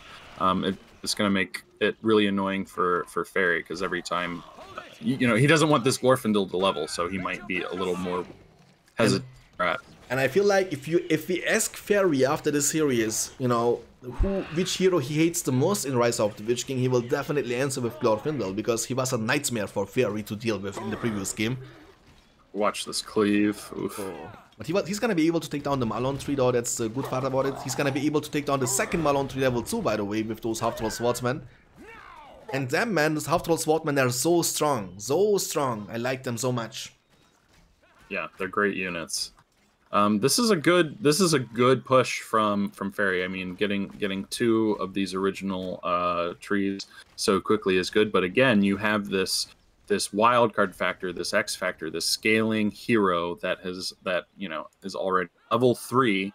He's been out for about a minute and is level 3 already, and that's scary. And I almost expect off of this early game to see Fairy sort of, really turn up the pressure right here, get a lot of tree kills, but if he doesn't get some kind of answer for these heroes, we might just see a repeat of last game. Yeah, that's true. And I would really like to see some hero action also from the Goblin player in this game. I think that's really necessary, to compete with those heroes from the Elven player. Also, funny fact that we didn't see Haldir one time from Mephi, so the heroes he chose to get on the field also in the previous game were Elrond and Glorfindel. Normally we see much more Haldir than we do see Elrond. It was kind of surprising. Also, I mean, yeah, pretty much, if you have Elrond, you actually don't need Haldir. But I feel like Haldir level 8, with the global stun, with the golden arrow shot, can actually do so much work. And imagine you have Haldir and level 10 Glorfindel, you can stun them pretty much all the time. And then you refresh with your fully leveled Elrond and you get four stuns right on top of each other. That would be impressive, yeah. Okay, we have now Azok on the fields, and I feel like, guys, Gorkil the Goblin King is kind of so underrated, and he offers you so much. He actually, makes you, gives you fear resistance with the level 2 Skull Totem. He gives you leadership with level 4. Deals decent amounts of damage. Not the greatest 1v1 hero, obviously. He's more like a sportive hero, but he can do some work. Okay, another Malon tree has been taken down, and we're gonna take a look into the current command points and power points. So Fairy has 825 command points, but again, he has 2 of those Barrow expansions, which are granting him 150 additional command points. 9 power points collected by Fairy after Cave Bats and War Chants, and he's having a decent amount of resource income again. So lumber mills are coming up for him to even increase that, more and more. On the other side, 475 command points only for Mephi's Milk, but we have seen in the previous game that command points, doesn't mean you're gonna lose the game, and regardless. So he has Glorfindel on the field, and as long as he's alive, and he's already a level 4, by the way, guys, it's crazy, everything is possible. So I really hope from Fairy, Andy, that he will try to take down Glorfindel this game, and doesn't ignore him like in the last game, which was the main reason why he ended up losing the game. No, I agree completely. And I feel like if he goes into this game and he doesn't, build Gorkil or some kind of focused effort to kill these heroes, then I almost want to say that he's almost too exhausted from that game 1, and failing to change his game plan even a little bit, I think means that he's almost given up, if that makes sense. And I was looking for a second that it was like if he was saving for Elrond again, because he had around 1,800 resources collected. Elrond cost 2,500, as we know, but I'm assuming he's gonna go for Haldir. I think Haldir is coming because he bought something for 1,200. It has to be Haldir. I don't think that it's gonna be Arvin or something, So Haldir is gonna come potentially. The good thing is here for Fairy, and he has only 1 Lorien Swordsman, so the damage output on those structures will be kinda limited. Oh, Wildman of Dunland for defensive purposes. And Mist and Warchant, okay. So they are committing fully to that fight, which should be won by the Goblin player, in my opinion. Yeah, with the Wildman summon, for sure. It seems almost silly for an Elven player to sort of like make this sort of push with all those archers and just 1 warrior. But his goal here, not thinking about the power points, was just to sort of set up right outside the Goblin Caves. The Elven player in this matchup can get to a point where you just sort of park right outside of his base, and the Goblin player isn't allowed to ever leave his base. And that's sort of like a way that if the Elven player gets an advantage early, can sort of immediately choke out the Goblin. And that's something that a lot of people have experienced when they think about this matchup. But Fairy, heads up play, knows that he has to burn that summon, and it's gonna blow back into Maddie's face pretty hard. Yeah, and I feel like we're gonna have the same scenario like in the last game, because this Glorfindel is again doing so much work. Look his levels, he's level 5 already. That's kind of scary once again for Fairy. Right now he doesn't have the tools he needs and the units he needs actually to take him down fast enough. Far away from getting anywhere close to upgrades, and again not counting on those heroes. It might be the mistake, you know. And I also can't see Azok on the field. Where is Azok? He was there. I mean, did he die? Maybe. Yeah, I can't find him either. He's not in the tunnels. Yeah, he's probably dead again. So, I mean, that was also the problem last game. He lost, you know, Azok like 5 to 6 times. He make a tower now though, with the fighter upgrades. Glorfindel is committing to that, needs to be careful, you don't want to be stuck in between, especially when you are on a horse and you are mounted, you take way more damage from those pikemen. Yeah, it looks like they are kinda, you know, splitting the map, you see that? So, Elven player is actually under control from the right side, and the Goblin player is under control from the left side. Fairy hasn't been able to put a lot of pressure on the Elf this game. I think that, you know, when people start to think about the maps, Jungles of Farharad is synonymous with Goblin map, Dwarf map, because the mines and tunnels are so good on big maps. And while that's 100% true, it does make it harder for him to put lots of pressure on this Elf. And Matty could almost like cash flow to an Eagle way faster than he did last game. Yeah. And you know, and with no fire arrows and without like full control like Fairy had last game, an Elf could just break, or an Eagle could just break this game wide open for the Elf. But any option that Matty wants to go, I think is correct. I mean, Mavi is actually, you know, when you also need to give credits to him, he's scouting quite nicely, and again, those signal fires, they are helping out a lot. So you are able to see those tunnels way easier and take them down way faster. And indeed, you know, I don't see any tunnel being close enough to the Elven player, so he needs to actually move all the way from his side of the map to the downside. In the meantime, there are some archers here around the trees. Glorfindel is doing his thing, he's getting more and more experience, but he might be in trouble here. If he can... Does he have heal though? Yes, heal. So. He does have heal, and Matty has enough money that, like, honestly, losing him isn't going to be that big of a deal. I almost would have liked to see him just sit there and swing, because the potential splash kill that he could have gotten there would have been so juicy, but, you know, I respect retreating him, and almost level 6 already. Almost Eagle special summon. Eagle special summon already he's here, you know, that's crazy. Yeah, yes, I mean, he can end the game with just Glorfindel and the Eagles right here. Fairy is not in any real position to be able to resist that. As soon as he has Blade of Purity back, the Blade of Purity Wind Rider Eagles on the fort, it's a classic. And yeah, I mean, again, Fairy is building multiple defensive structures. Maybe he's stream sniping, because the second you set Eagles are coming, he's building towers. I don't know about that. Oh no. Say it ain't so, you hero. Oh no. Maybe, you know, let's see. I mean, we have delay in the stream, so kind of 20 seconds. But again, you know, 20 seconds is not that much. No, not for. I don't think Fairy is stream sniping though. You know. It was funny. He does have the vines though. I mean, that again, like we say that and we joke about the stream snipe, but this, you know, Fairy is a good player. He's here for a reason. Anybody that has played against an Elf at a high level has had their fort taken by Eagles and Glorfindel when they're winning the game. So just having the presence of mind, like I should probably make my fort tankier, really smart. This land's riches will be mine. Yeah, man. I mean, it other than a cheeky Glorfindel and Eagle summon on the fort, which doesn't seem like it'll win this, you know, tanky fort now. Yeah.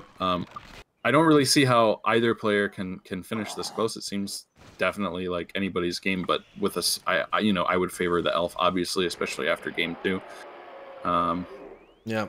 Watch your summon. Wow. Okay. Where did he use it? I can't see it. The right signal fire. Yeah, he got a decent chunk of troops killed there. Interesting summon. Content to have his Glorfindel level hunt down these spiderlings though. Again, we say Azog all by himself, getting chased by a bit of an elven force.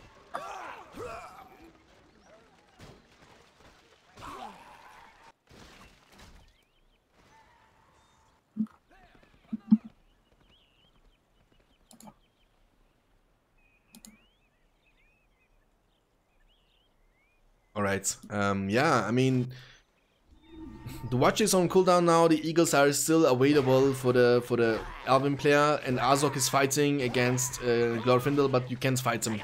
Even with your great battle reach, it's not gonna work. And he has Blade of Purity, he's just gonna out-damage you, out-sustain you, no big deal. Wind Rider is available now, so in the worst case he can use it. I mean, he doesn't need to use it, to be honest. Get away. Eagles are coming, okay, that was a bit earlier than I was expecting it. I was thinking that he's gonna go for the fortress first and try to take it down.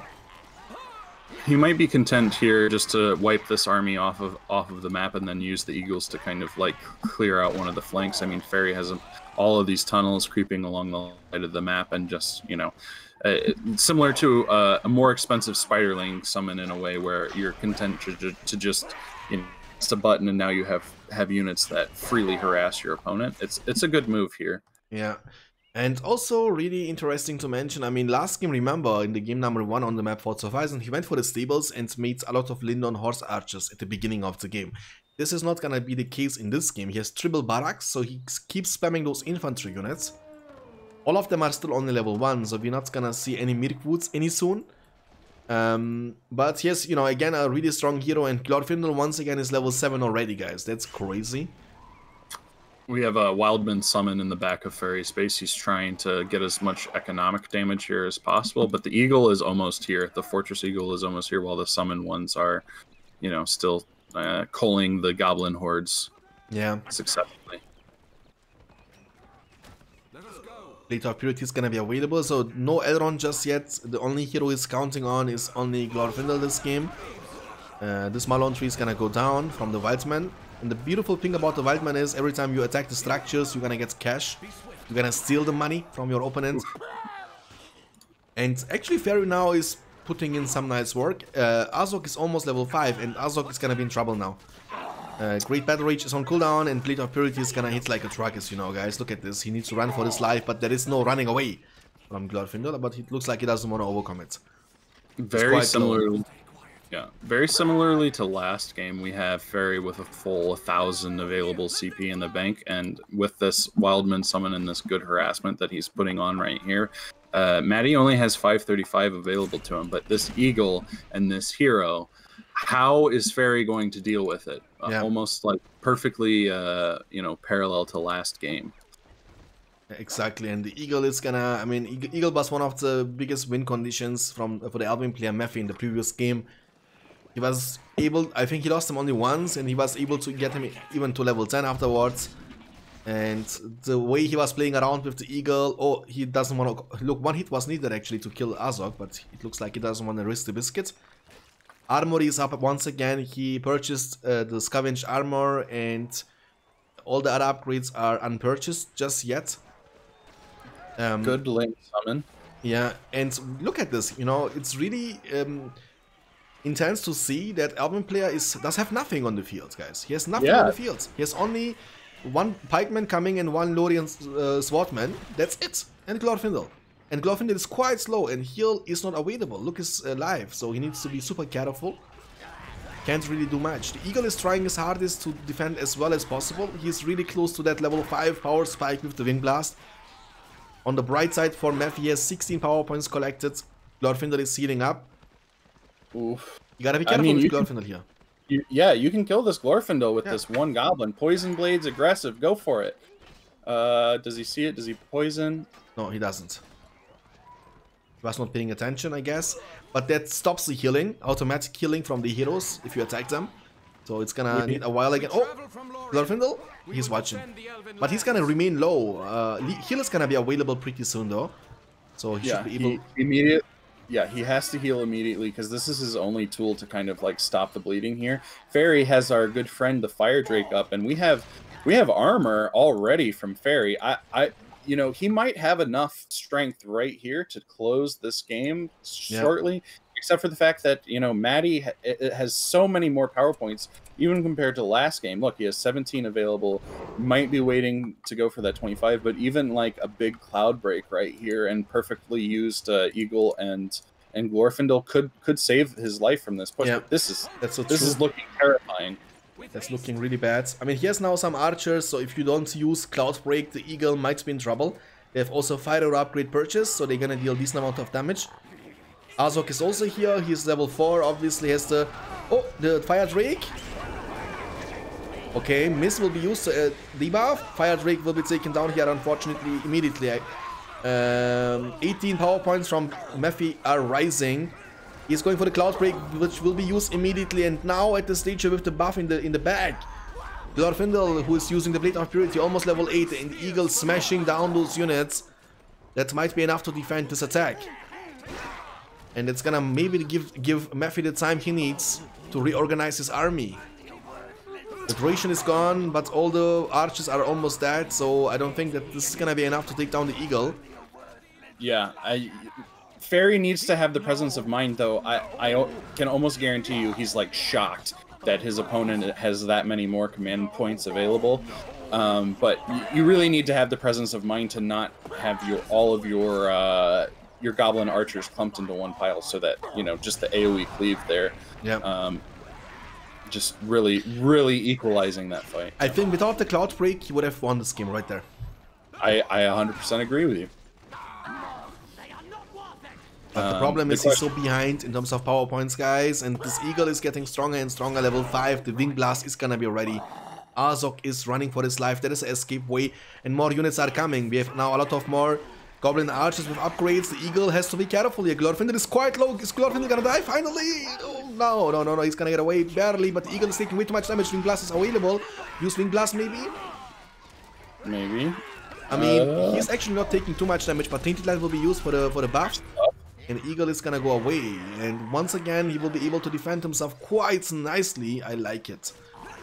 Yeah, he's reviving his Fire Drake. Fire Drake was actually, you know, kinda not in the best position. Azok is left alone. Glorfindel is gonna have his Blade of Purity again. If you are going to spend all of this money on replacing your Fire Drakes, and you have and all of the gold that led up to, you know, the upgrades, the upgraded fort, the Dragon's Sanctum or whatever it's called, and you've successfully kept the Elven's control points so low, why don't you just go Drogoth to deal with this Eagle? Yeah.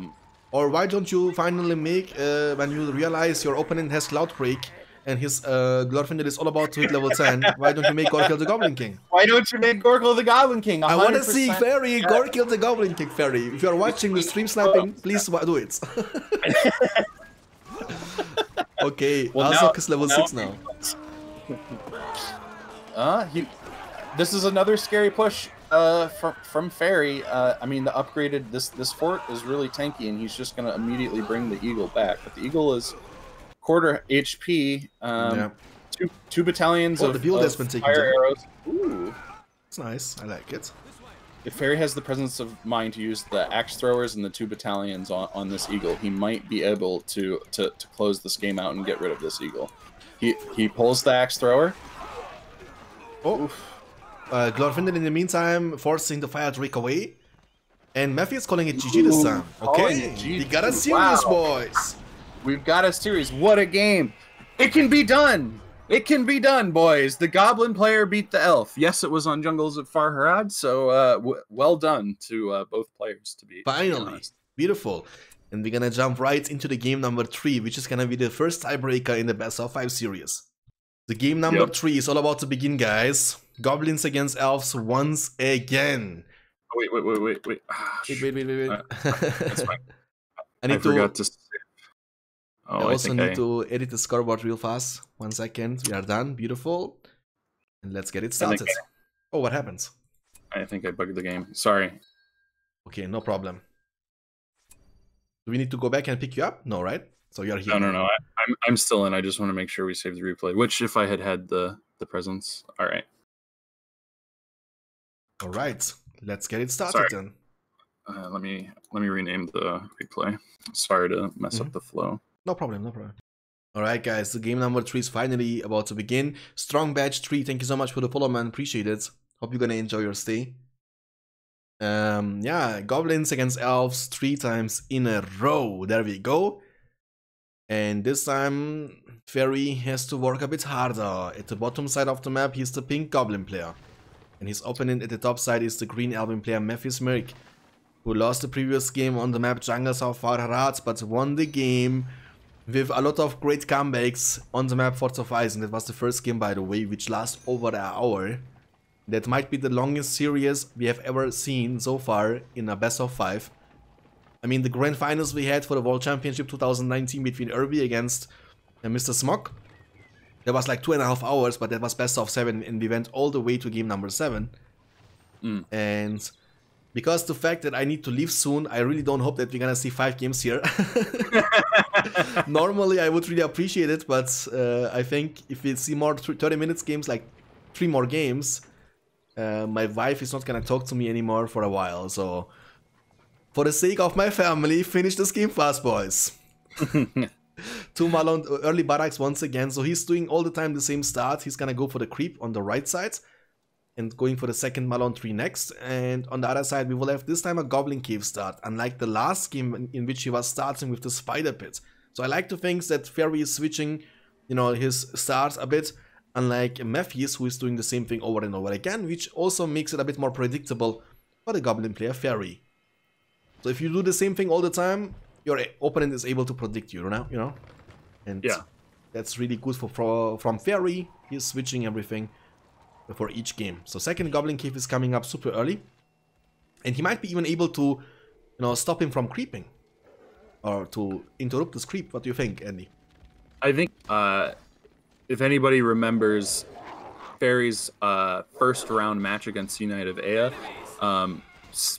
it got to game 3. Sea Knight of Ea counterpicked him to this map, and immediately did exactly what Maddie is doing. Did resource building, production building, started creeping immediately, and Fairy immediately rushed to that ward and managed to steal the gold. I don't think he's going to be able to do that here. I think that even from game 1, he managed to have the second warrior come up and kill that Mythlon sentry, but he definitely tries.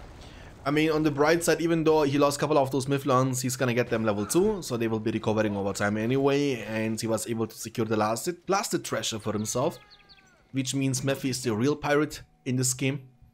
He doesn't let his treasure being stolen from Fairy. And Fairy is doing the same work creep at the bottom right side of his side, and also at the same time at the top left side, so he's gonna be able to creep 2 work layers at the same time. And the transition into the fissure is coming up. So, I mean, we have seen in the last 2 games that those half-thrust swordsmen are the way to go. Let's be honest, they are really strong guys. They are really hard to take down, they are dealing incredible amount of damage. And we have seen they are performing quite nicely against the Elven army. I mean, they are one of the strongest swordsmen at the end of the day, you know? Because 400 each, they can't get trampled down. And talking about trampled down, these 2 games now, this game and last game, Mephi is not going for Cav. So in the previous game, in the game number 1 on Forts of Ice, remember he was starting with the, you know, the third structure from him was literally the stables, and then he went for the Lindon Horse Archers, which actually make him, you know, stall long enough. They were putting in some nice work at the beginning of the game, but these 2 games now he's, you know, making double barracks, and potentially even a third barracks will come up pretty soon to keep up potentially with the spam, you know, from the goblins.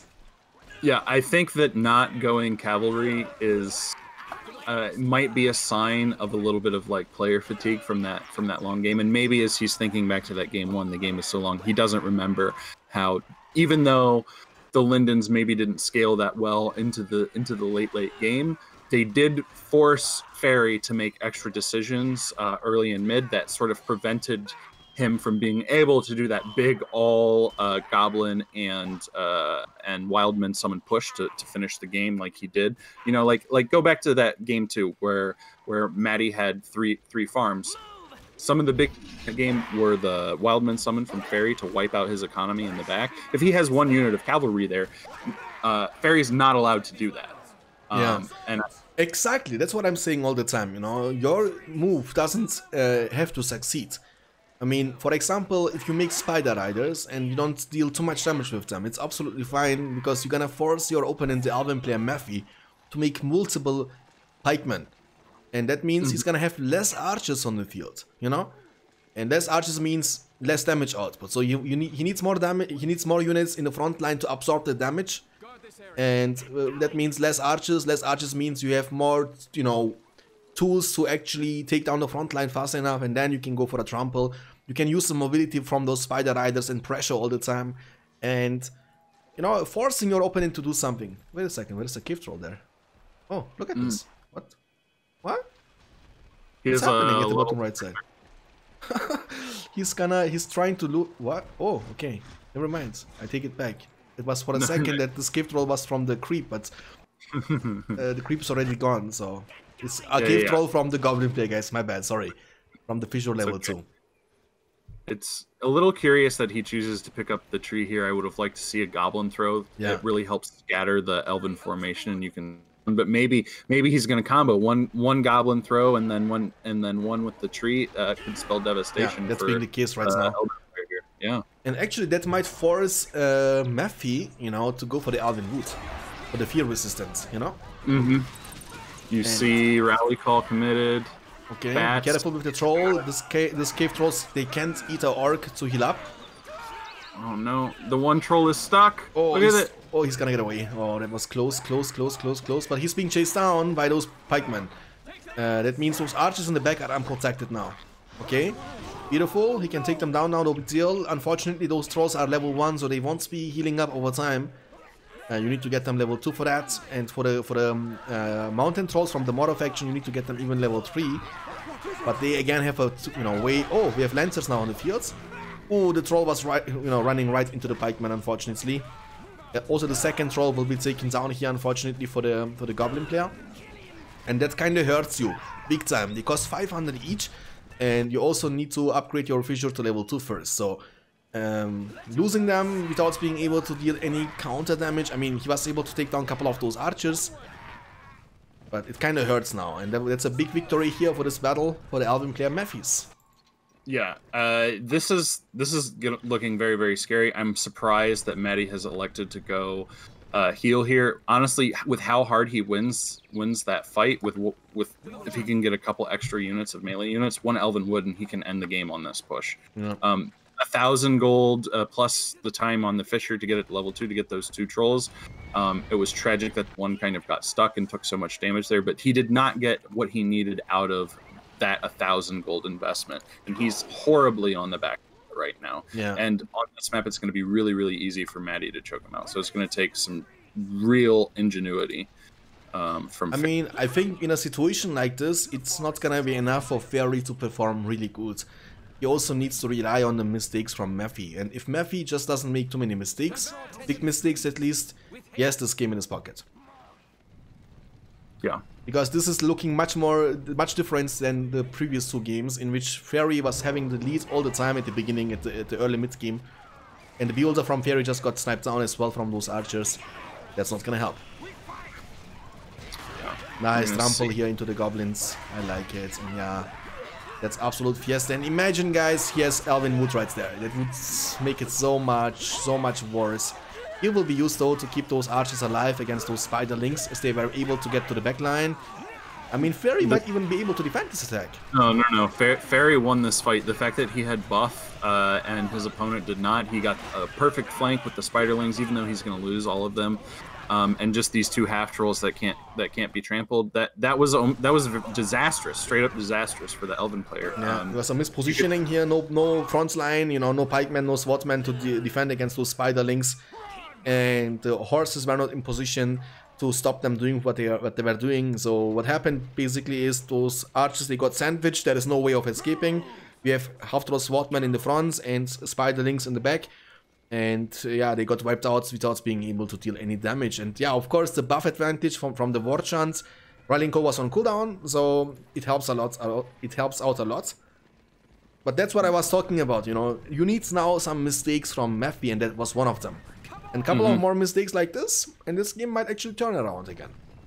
Yeah, exactly. Like, the classic Elven play right there is just to kind of stall and start building a forward hero statue, and there's not a lot that the Goblin could have done there, but 3 units of cavalry, nothing to sniff at. Only one spiderling to chase them around isn't going to be able to do a whole bunch. Yeah. But these leveled half trolls that gained experience from that last fight can do a lot of damage, but they're getting trapped. This is perfect for Maddie. Guys, this is the first time ever in the 3 games now, this is the 3rd one, that Matthew has more command points than the Goblin player Fairy, you know? And normally Fairy had always, in every single game so far, a massive lead in terms of command points. So he was always able to outspam his opponent, even after taking those bad fights, in which he was losing his half-troll swordsman over and over again. But the resource advantage he had, with the Lumber Mills, with the 1000 full command points, he was always able to make use of 2-3 fissures and keep spamming those units. And that's gonna be a bit harder in this game, as he's behind. And yeah, he's playing a bit more defensively, and he needs to. While it's coming up in the stage 2 for the defensive purposes, the Smallone tree is gonna be gone. And cave pads are not being used, they are just in the middle of the map, doing nothing. Oh, but those Lancers, they might be trapped here. He's gonna lose the Plota. Oh, never mind, actually, he's getting away. Nice trample, I like it. Yeah, the half trolls don't slow them. No, don't slow them now because they can't get trampled. Yeah, they just the cavalry just runs right through, unfortunately. Very interesting board. One thing that about this map that I don't think people take into consideration that does work into the favor of the Goblin player is he can spam Lumber Mills behind his base, keep them pretty safe, and just use burrows to sort of compensate for the fact that, you know, he's going to have some of his CP tied up. He doesn't have to expand as aggressively as he does on a map like Jungles of Farharad to stay in it economically. Yeah. And also kind of funny to see that even after being in such bad spot for Fairy, he is still actually in the game, and he is now not looking even bad. He can still win this game actually. Glorfindel is fighting against those half-troll swordsmen. It takes a while to take them down in the old ground stance, plus the buff from the Tainted Lands. But now he's level 3, and I mean, I'm a big fan from those half-troll swordsmen. They are so strong units. And they can actually deal so much damage while being tanky at the same time. And the fact that you can't get trampled down by the enemy cav makes them also a great counter to the Lancers of Rivendell. And end mode is coming up now, Andy, for the Alvin player. So the siege is gonna begin soon. Yeah, and he has missed here for this army fight. I feel like he's being a little bit too quick. Like, if he doesn't go much deeper than he is right now, like if he just stops and waits for the end after he kills this tunnel, I think that that's more to his favor, because he can just sort of set up his wall, statue if he wants, Elven land and buff, and bring in the Ent. If he's patient and waits for the Ent, the Goblin player won't be able to do anything. But almost a little bit of patience here. Money, thank you so much for the follow, man. Appreciate it. And welcome to the stream. Right, we have now another cave troll with the Goblin, I think. He's gonna pick up a Goblin, yes. Archers unprotected. I don't know about that. He doesn't have his front line where it should be. He's gonna lose this fight, and you know, he has Lancers coming in, and they're gonna clean up the few Goblins that are in this fight that are basically all dead, but the half trolls and the cave trolls are the thing that's gonna do work. With no archers, he's just gonna win. I hope he's not gonna lose the troll, but it looks like yet the pikemen were able to damage him. He's now level 2, that means if he gets away, he will be regenerating over time. The Lancers are outrunning him. Boom! Nice hit on the Lancers, I like it, but the troll, unfortunately, will be taken down.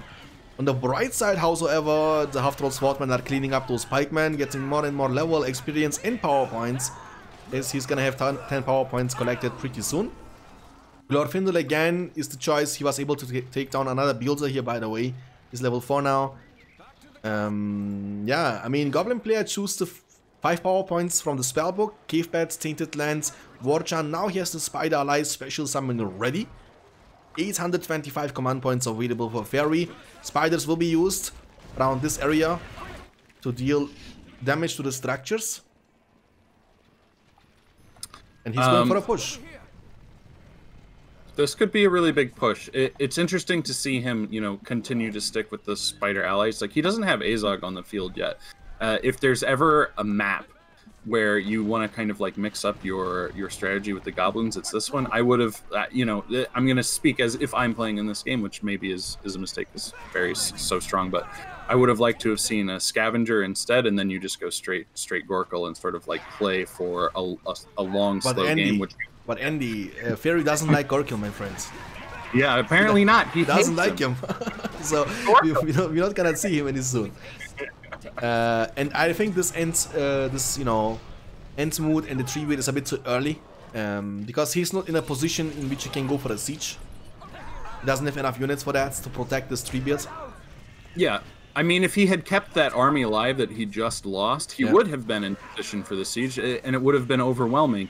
And funnily enough, you know, he throws away that army, he pushes without buff, only with Elven Wood as debuff, and you kind of see the same thing where Fairy immediately in this narrow map, this sort of like just head-on fight versus head-on fight, immediately pushes after winning that fight, and is throwing away his unit and CP lead. So it's a little bit of like shall I say Game of Throws right now. Both players not playing with enough patience. Nah, they are just, you know, they wanna, if they win one fight, they are like, okay, let me push, let me do my work. But the problem is, I think in a situation like this, you wanna play a bit more slow, with more patience, as you said, and, you know, take those small fights, small trades, try to take down some of those Malon trees, and don't try to do many things at once. And now Mephi has the upper hand again. He's moving forward with Treebeard and another Ant. And yeah, now it's gonna be the case. The question is if he's gonna be able to defend this. If you don't take down those Ants really fast, they're gonna smash your tunnels, they're gonna smash your structures from a safe distance, and you can't do anything about it. Look this, 2 hits and one is down already. Yes, Azok on the field though, only level 1. Not dealing the damage he needs to the Glorfindel, who is level 4. And Elven Wood is gonna be ready, yeah. Look at this. Yeah, Maddie has Elven Wood this time, and again you see Fairy going for this Drake, which he really likes in this matchup. I don't think that the board, especially on this map where there's not enough room to move, I don't think that going for the Fire Drake, going for Azog, I don't think these are choices that are going to pay off on this map. I think this game was winnable for him, but with this end, how is he going to break this line without a Watcher? This Ant's gonna end the game, by the way. Level 3 tunnel has been taken down. The Watcher is still a long way to go. Elven Wood can be used to buff those units. Mist is gonna be ready pretty soon as well to debuff the enemy units. He has no choice but commit to that fight. He needs to commit to that. Elven Wood will be used now. And he's gonna Tainted right over it immediately. Oh, that's good. That's actually good for the Goblin player. That's really good. I like it. That means Elven Wood is gonna get negated completely. Glorfindel has to be careful. He's in between. And now the goal is to take down those Ants as fast as possible, as they are already smashing down the fortress. Yeah, I mean, he can trample with the Ents as well. He's backing up. I mean, I respect the decision to try and save these Ents. It's definitely a deviation from just the kamikaze strategy he was doing earlier. Why did he use the Elven Wood? I think he had to use the Elven Wood because his rallying call was on cooldown. Yep, and the enemy used the war chant, so if you don't use, then you're gonna lose the fight anyway. So he was counting and hoping that he doesn't have the Tainted Lands, which Good obviously recovery. Easy to counter, right? So you need only 5 power points for that as the Goblin faction, and Elves they need 10 power points. But on top of that, I mean, Elven Wood also grants you fear resistance, you know, unlike the Tainted Land. So let's not forget as casters and spectators that we don't have that. The players don't have perfect knowledge of what the player has. Like, there's no way that Maddie can 100% know that he has 5 power points in the bank. Like, he just saw him use Spiderlings. He's like, oh, maybe, you know. Yeah, he saw him using the War Chant, the Cave Bats, and the Spiderlings. Maybe he's thinking, okay, maybe he doesn't have the power points. Fortress is below at 50%. He's going for the Fire Drake, but I think he's not going to come out by the time. Yeah.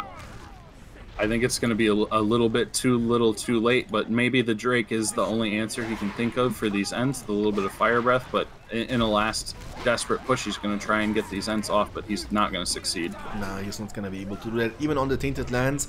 I mean, if Azog would get level 4, maybe with the Great Battle Rage he could do something, but the Fortress is just too low for that. Indeed, only 2 more hits needed from those 2 Ents, and it's going to be gone. And Summon as well. And GG, summon. boys. So that's gonna be GG. That's gonna be the fastest game of the series so far. On the map, Eren Lair, Mephi is gonna make it, make the score 2-1 in his advantage again. He's only 1 win away from moving to the Grand Finals against Irby. And the winner of that is gonna get $200. Alright. GG. Yeah, GG. Fairy is not happy. But now Fairy gets to choose the map. He can also switch his faction if he wants to, which I really doubt is gonna happen. He has still the chance to pick Westwold. He can't pick Jungles of Farharat anymore, guys. We take those. Game number 4 on the map, Westwold, Angmar against Elves. Fairy switching from the Goblins to the Angmar faction. Angmar is actually quite good pick against the elves. But it's not automatically won, because I would say that Fairy doesn't by far have the experience with the Angmar faction like he does with the Goblin faction. So let's see. Let's see what's gonna happen. We have the green Elven player Matthew on the left side against the pink Angmar player Barry on the right side on the map Westfold. What do you think about that, Andy? About this matchup and about this map? I think that the matchup is pretty fair. Angmar has all of the tools that it needs to beat the elf, and in fact, if you play a certain gameplay style as the elves, I would be to say that Angmar has the perfect counter. So like if you play a very ball heavy style with one army all the time and lots of statues and just one position, Angmar with sorcerers with powers can just will just straight up murder an elf that tries to play like that. But Matty has been playing with multiple different sort of command groups and been playing with his heroes, so he might not fall into the trap to that. And I think that the map is dead even, because it's good for the Angmar player to be able to come from lots of angles and try and overwhelm the elf with extra CP. But all of the trees are perfect for traps and hidden Mythlon sentries, and yeah, so I think that this is 50-50 anybody's game. I feel like, that's Fairy has to set a bit more on the heroes, That's, I think, the problem what he has. He was only, in all 3 games, only making Azog, while the Elven player was making a better use with his heroes, having more impact on the game.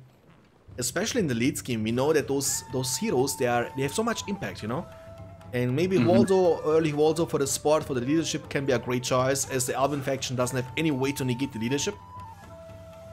And I'm pretty sure we're gonna see in the late game some Dark Rangers, long shot combination with the Felwind. It can also deal a lot of damage.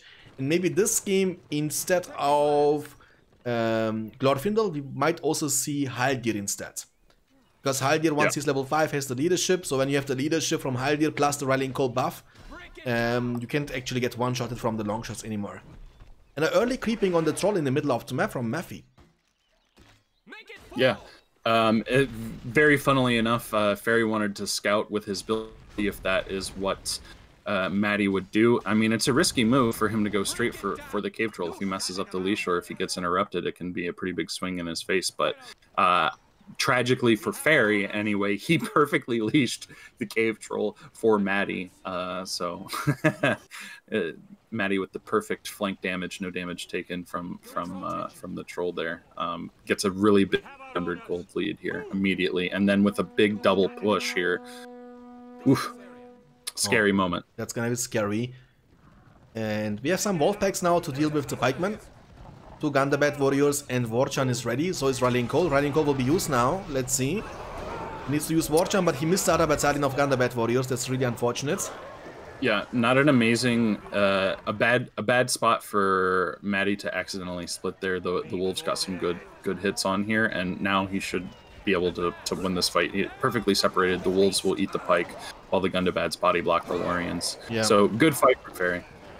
And the wolves are dealing so much damage actually to the pikemen, that's crazy. One of the best counters to them, alongside with the swordsman, obviously.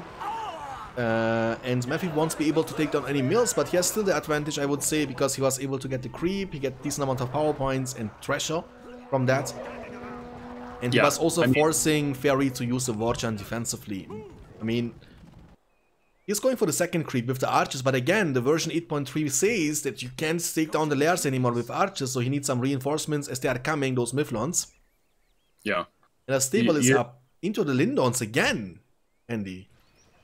Lindens in this matchup 100%. So you saw with that first engagement sort of a microcosm of the reason people like to play Angmar in this matchup, because elves, when you want to play all archer pike, the dire wolves counter the pike so well that that you can sort of cut the elves' feet out from underneath him. But Matty, knowing this, wants to go preemptively for the counter against dog spam. So these Lindens will perform well against the dire wolves, against the wolf riders, against everything. Yeah, they can also trample down the Gundabads, no big deal. That's gonna force, if nothing else, to make him multiple pikemen. Pikemen are not gonna be the greatest counter to them because they can just disengage, shoot from a safe distance. And at the same time, Fairy is getting his second hull of the Kingsman up on the field. So, with that being said, and also the fact that, you know, the Elven player is creeping at the bottom left side, which is gonna give him the advantage with the signal fire, unless... Oh, maybe he will be able to interrupt that, yeah? More wolves are coming to deal with the pikemen. The Lindens are chasing. He's already successfully killed one pack of the dire wolves with the Linden the second it spawned out. Just watch how quickly he tears through those dogs. Wow. Yeah. Trading 2 dogs. Oh, wow. One just barely gets away. Yeah, but there is no way he can recover, you know, he's level 1 only. Unless he's gonna buy the banner carry upgrades, which I really doubt is gonna happen any soon. So yeah, what's gonna happen? What you're gonna do with one wolf, and he just killed him with the archers. Yeah.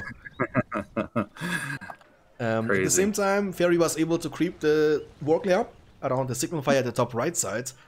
2 Hall of the Kingsmen now, and yeah, this game is looking good for the Elven player so far. He has the unit advantage. Angmar has a bit more command points available. The only good thing here for the Angmar player Fairy is actually the fact that, you know, again, Matthew doesn't have anything to take down structures. Yep. That's the only good thing about it, you know? Yeah. Yeah, and Maddie opting to play really, really lean up until now. I mean, only 4 units on the entire map for him, and, you know, Fairy has lost at least that many and is trying to, you know, get a little bit of an eco boost, creeping 2 wargs in a row. One thing that he can do is if he has a really well-timed Hualdar, if he doesn't lose too many troops in like the next 3 minutes and can get Hualdar out and be max CP, he can do a big push that might be able to break the Elven players back. But the longer that this game goes on, with the Lindens dealing really well preemptively with any kind of dog spam coming from the Angmar player, yeah, it narrow window for the Angmar to kind of come back, I think. Yeah. I mean, I like those horse archers here from the Elven faction. They are, for me, similar like to the battle wagons, you know, when they have the Men of Zeal. Because you can make a choice if you want to go for a trample, which again will still one-shot those Gandabat warriors if you are in the aggressive stance. If they are not using the old ground stance, so the trample damage is gonna be very good again. But also you can even take down some of those pikemen, you know, by using the range attack. But it looks like he's gonna be now surrounded, so that's the way to go for Fairy. He needs to attack from multiple sides at once and force the Elven player to split his army, and 1 Malon tree has been taken down already. I don't know if I like the 3rd Linden. I don't like it as well. I would like to see more archers now at this point, or more, you know, infantry units. Yeah, he's hovering around 800 gold. If he doesn't buy that 3rd Linden, he has Haldir before, right before this push comes out, I feel. Yeah. Or at least like right now, and that I think is a much better position for him than having these 3 Lindens, which, like, you know, Fairy in a way is almost like, okay, well, you've made my dogs useless, but if you build too many Lindens, then I can just sort of like overpower you with Hualdar and strong unit factions. And again, like, he, you know, killing these trees, trying to CP lock his opponent. It's not a bad board state for it's not a bad board for Fairy, though he went Snow Trolls. Excuse me. Yeah, Snow Trolls are here. I like them a lot, but I don't think they are gonna be a great choice against the 3 battalions of Linden Horse Archers. Why? Why do you go Snow Trolls when he has Lindens? Wow, that's crazy. Maybe you wanna, you know, have something to trample down the archers, because he has barely any pikemen on the field. So if he can, you know, take them down, it's, I think, not bad at all. And Fairy has again a beautiful advantage in terms of command points, though. Power point wise, it's also quite even. Felwind is gonna be available, so with the Felwind, if he's gonna stay grouped with those horse archers, can maybe do something. What if the... Man, I don't think I've ever actually seen Snow Trolls versus Lindens. I'm curious now. Maybe Fairy knows something I don't. This seems very foolish, but this might be a really good trample here. He's definitely gonna kill these 2. That's what I meant. You know, that's what I meant. Look at this.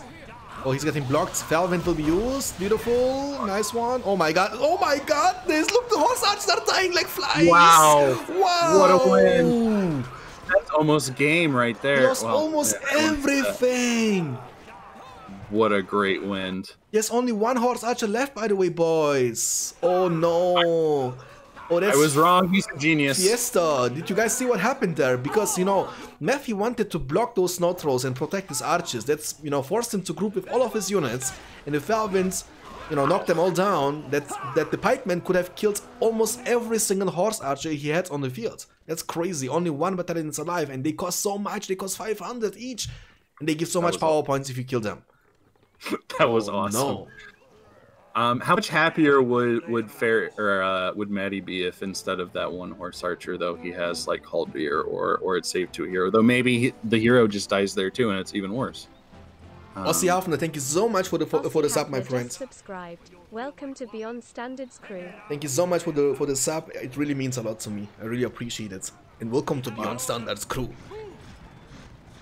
The best crew on Twitter. Let's see, Andy, what's gonna happen now? Big war channel plays incoming. Snow Trolls, Pikemen, Gundabats, Wolfpacks.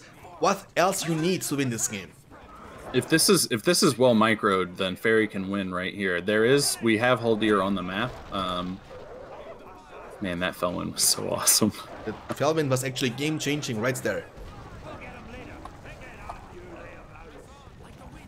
Let's see. I mean, you know, the Elven player doesn't have a buff here. Getting a little too far away from the maps. What a good trample. Oh, wow. What and you was doubting those Snow Trolls from Fairy. How dare you? I know. What a fool. See, another moment where obviously there's a reason why Fairy is in this match and I'm sitting here. I mean, I was the one that hosted the tournament, but I played Clanwars all month and I didn't get close to top 8, so hats off. And he, by the way, just lost his last battalion of those horse archers to the Snow Trolls. And Snow Trolls, oh, Haldir is here, but Haldir is the last man standing. Holy moly, guys, it's gonna be game number 5. And remember, in the game number 5, Mephi gets to choose the map. But we have seen now in this game that Fairy isn't only able to play goblins, he can also play Angmar, and that's scary. Wow. That's scary. And the game number 5, the final game, which is gonna decide if you get only $50 or at least $100 with a potential chance of $200 in total, is all about to begin, guys. Holy moly. The final game. The tiebreaker is beginning, Andy. Angmar against Elves on Sakura Forest. What are your expectations about that? I expect a similar early game. As far as like the first 3 minutes, you know, I would very much expect Maddie to try and creep again. Though I would love to see the classic Lorien Warrior single rally call push. That can be hard for one Gundabad to deal with, especially on a short map. I think that if there's a time to deviate from his creep open, now's the time to do it, but I don't think he's going to deviate. And the whole thing is going to be that now that Maddie is aware of how easy it can swing off of the Felwyn, I just expect, like, from a micro perspective, him to be more careful, to protect his pikes a little, protect his archers a little bit better with pikes so that he isn't forced to use his cavalry to body block. And yeah, and I hope he still goes at least one Linden, because I think that that's really clever. All right, guys. So you know, we're gonna have actually similar stuff for both the players. Early barracks for the Elven player Mephi at the bottom right side, but also for the pink Angmar player Fairy at the top left side. It's gonna be a mill into the Hall of the Kingsmen start, and a barracks, a Malone tree into the barracks starts here for the Elven player. So it's pretty similar start. I'm assuming they're both gonna aim for the creeps. The waypoint already sets here at the work there from the Elven player, and the Angmar player is gonna potentially go for this creep. That is the waypoint. So it's gonna be similar. They're both gonna be able to creep uncontested, most likely. And I think the plan is simple. So I'm assuming it's gonna be it's gonna be like a mirror matchup in which both players are gonna push forwards with a Gundabad warrior and pikeman for the Angmar player, and with a Lorien warrior and the pikeman for the Elven player. But I would say that the push from the Elven player, if it's not gonna be defended, will deal a bit more damage. Because by the time you arrive here with your Gundabad warriors and pikemen, Elven player will have archers to defend himself. You might still be able to take down one of those Malon trees, but if you leave your sides open as Angmar player, I think this attack will be a bit more successful. What do you think from the Elven player? Yeah, I think that on a map as tight as this, I think that defender, as you described, there is a bit of a defender's advantage, though Fairy really intelligently has been using his builders to scout, knows that exactly where Maddie is creeping. I'm interested to see both players creeping. They might both go for 2 wargs, or there might even be the first fight over this warg in the center. Meffy, yeah, I'm always saying Meffy. Metis. Twitch chat is making fun of me. Meffy. Hey. Alright, let's see. Okay, they are moving actually. He's gonna be unseen now. Let me check the vision control from the Alvin player. He sees them now. He also used the war chant off screen, so he doesn't see them being buffed, unlike us. And it looks like the Alvin player is just gonna ignore that and gonna go for a push by himself. He's gonna lose a builder. He might lose too. He's not paying attention. Oh, the builder has been taken down from Matthews. The fact that he found that he decided to go down there, not opt for the creep, but push there. Like we talked about defender's advantage, but there's no defender's advantage if you can completely avoid your opponent's force like he did. He's gonna get 2. He might even get 3. He's got doesn't get the clump on protected, and it looks like Maddie is going to all in him. We might have a bit of like a base trade here, as he's going to commit his rally call in the north. But he needs to get extra words here, by the way, in my opinion. He's gonna get Gundabats just body black while you buy time for more troops could be good. Yeah. He kills the thrall before it comes out. Oh boy, he's gonna get that haul. He killed the Troll Master before he was able to transform to the Gundabat warriors, by the way, guys. That's Fiesta. The Hall of the Kingsman is down. Yeah, first unit of Dire Wolves, no buff though. These Elven units are gonna have their way with this base. That's what I was saying, you know, at the beginning, right? So I think the Elven attack will be a bit more successful, because unlike, you know, these units are not very good to defense, unlike the archers. Archers were able to defend themselves. I mean, the builder was blocking this Malone tree, so he only lost 2 Malone trees, but I mean, and a builder. So the push from Engma was great. Taking 2 Malone trees down and a builder is always nice. But taking down the first mill into Hall of the Kingsman is even more massive, in my opinion. Oh yeah, very big counter push. I think that this is definitely favoring that elf. And off screen, while Ferry was defending his base, he lost a full Gundabad to the middle ward pit. The ward sniped his Thrall Master. Oh, that's really bad, man. Unfortunately for Ferry. Ferry's going to be forced into Wolf Riders to not lose this game. And that is not ideal for him because it's quite a big economic commitment. But yeah, he's going to have to. He's going to have to go Wolf Rider. And there are mirrors allowed in this tournament, so can you pick the same faction like your opponent does? Yes, 100%. Okay, so... you know, I'm just thinking about what's gonna happen in the finals if Matty's gonna win. Yeah. Will Irby pick Elves also? What do you think? Alvin Mirrors, like 5 games.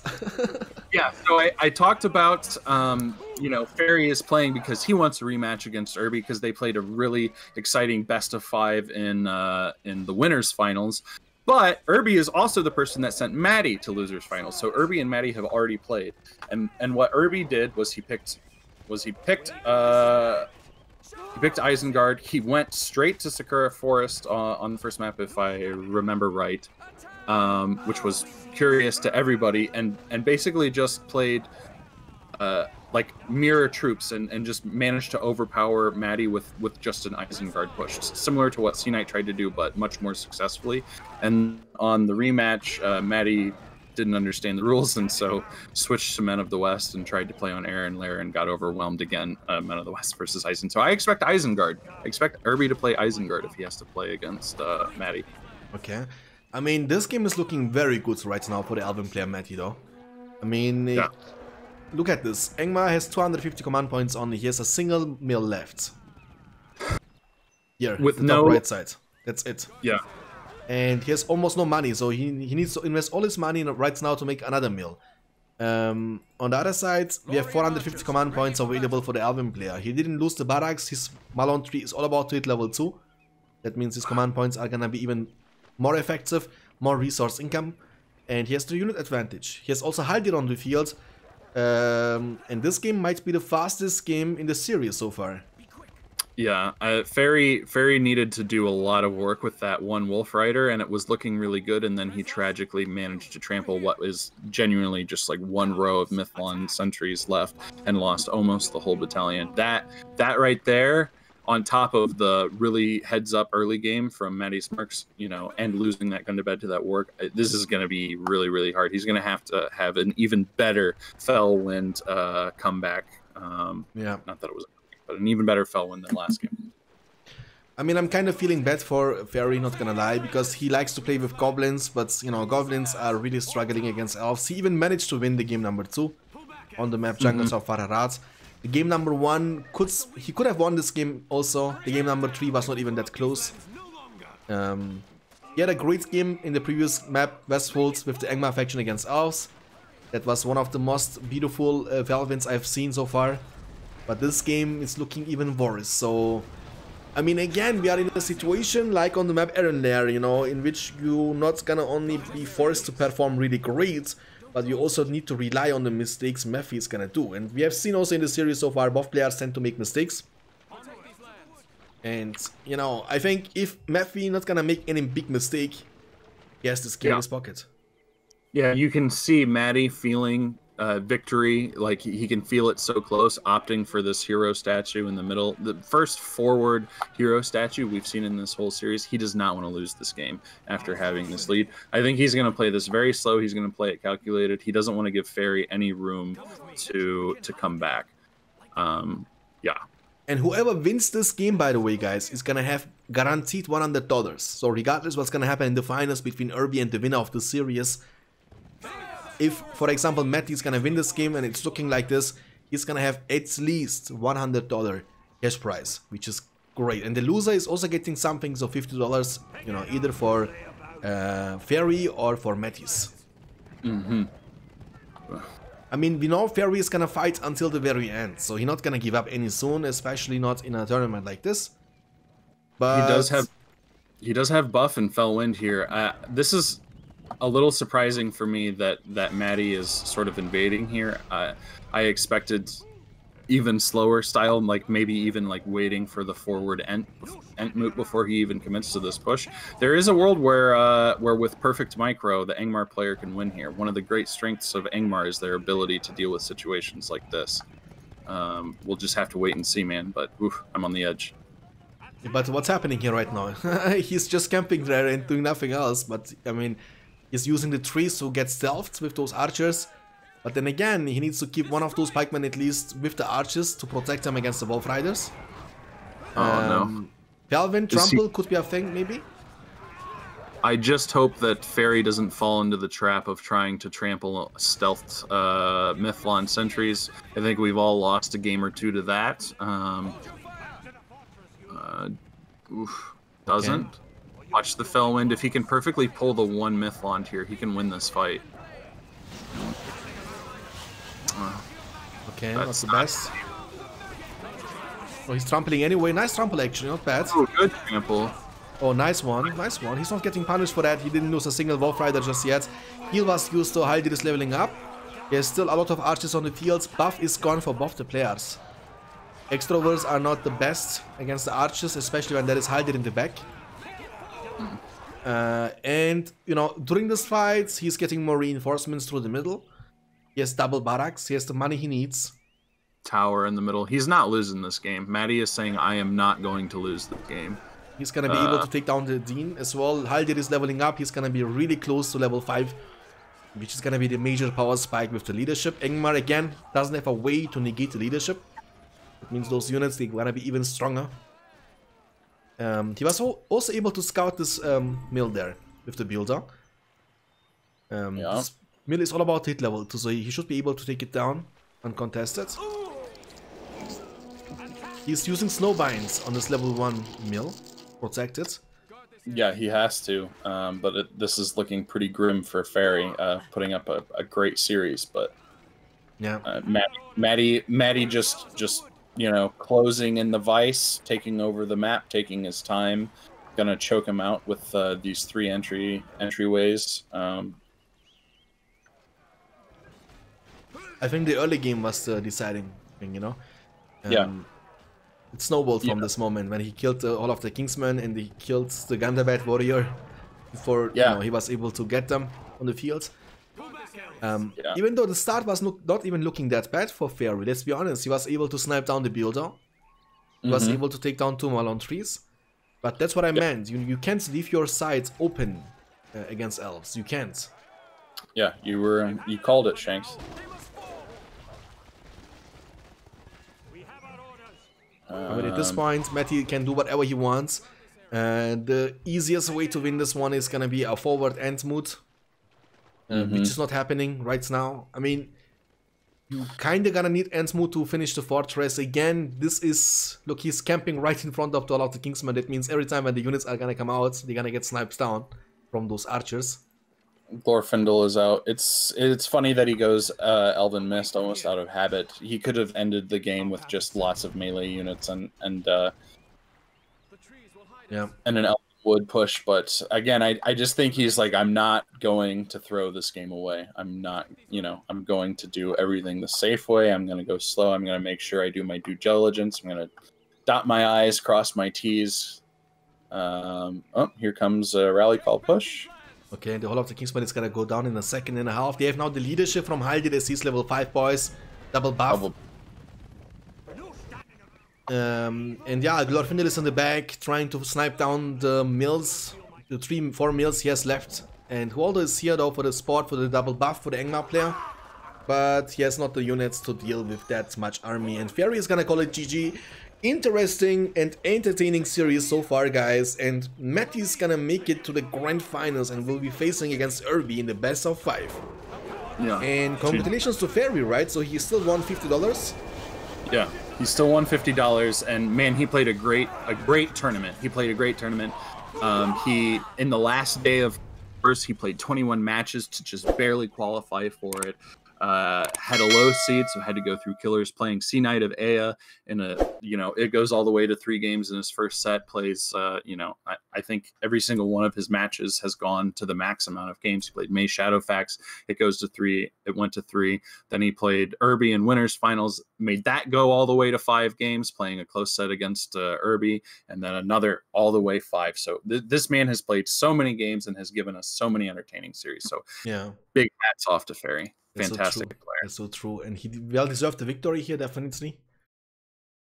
And yeah, Matty is gonna be in the finals. I mean, Fairy did a really great job. I mean, to be honest, playing with goblins over and over again against elves, and I think he's just gonna regret the game number 1 the most. This is gonna be the game he could have. If he would have won the game number 1, he would be in the finals now against Irby. I think you're 100% right about that. And man, was that game ever on a knife's edge. One of the most entertaining games I have seen in years, to be honest with you. Back and forth game all the time, Was fun though, was really fun to see. Guys, that's gonna be it for today from me. It's Mother's Day, so if you have a mother, say Happy Mother's Day from me as well. Guys, thank you so much for watching, and Andy, thank you so much for the co-cast. Yeah, I'm just gonna thank you now. So much. Yeah, I appreciate the stream. Shanks, you're the best. Have a good day. And guys, if you're watching that over at Twitch right now, please make sure to follow the stream for more content like this in the future. And if you're watching that over at YouTube, please don't forget to leave a like on this video. It really helps, and subscribe for more content. See you very soon again. We're gonna rate Valinorian now. He's gonna be happy. And see you soon again, guys. Peace.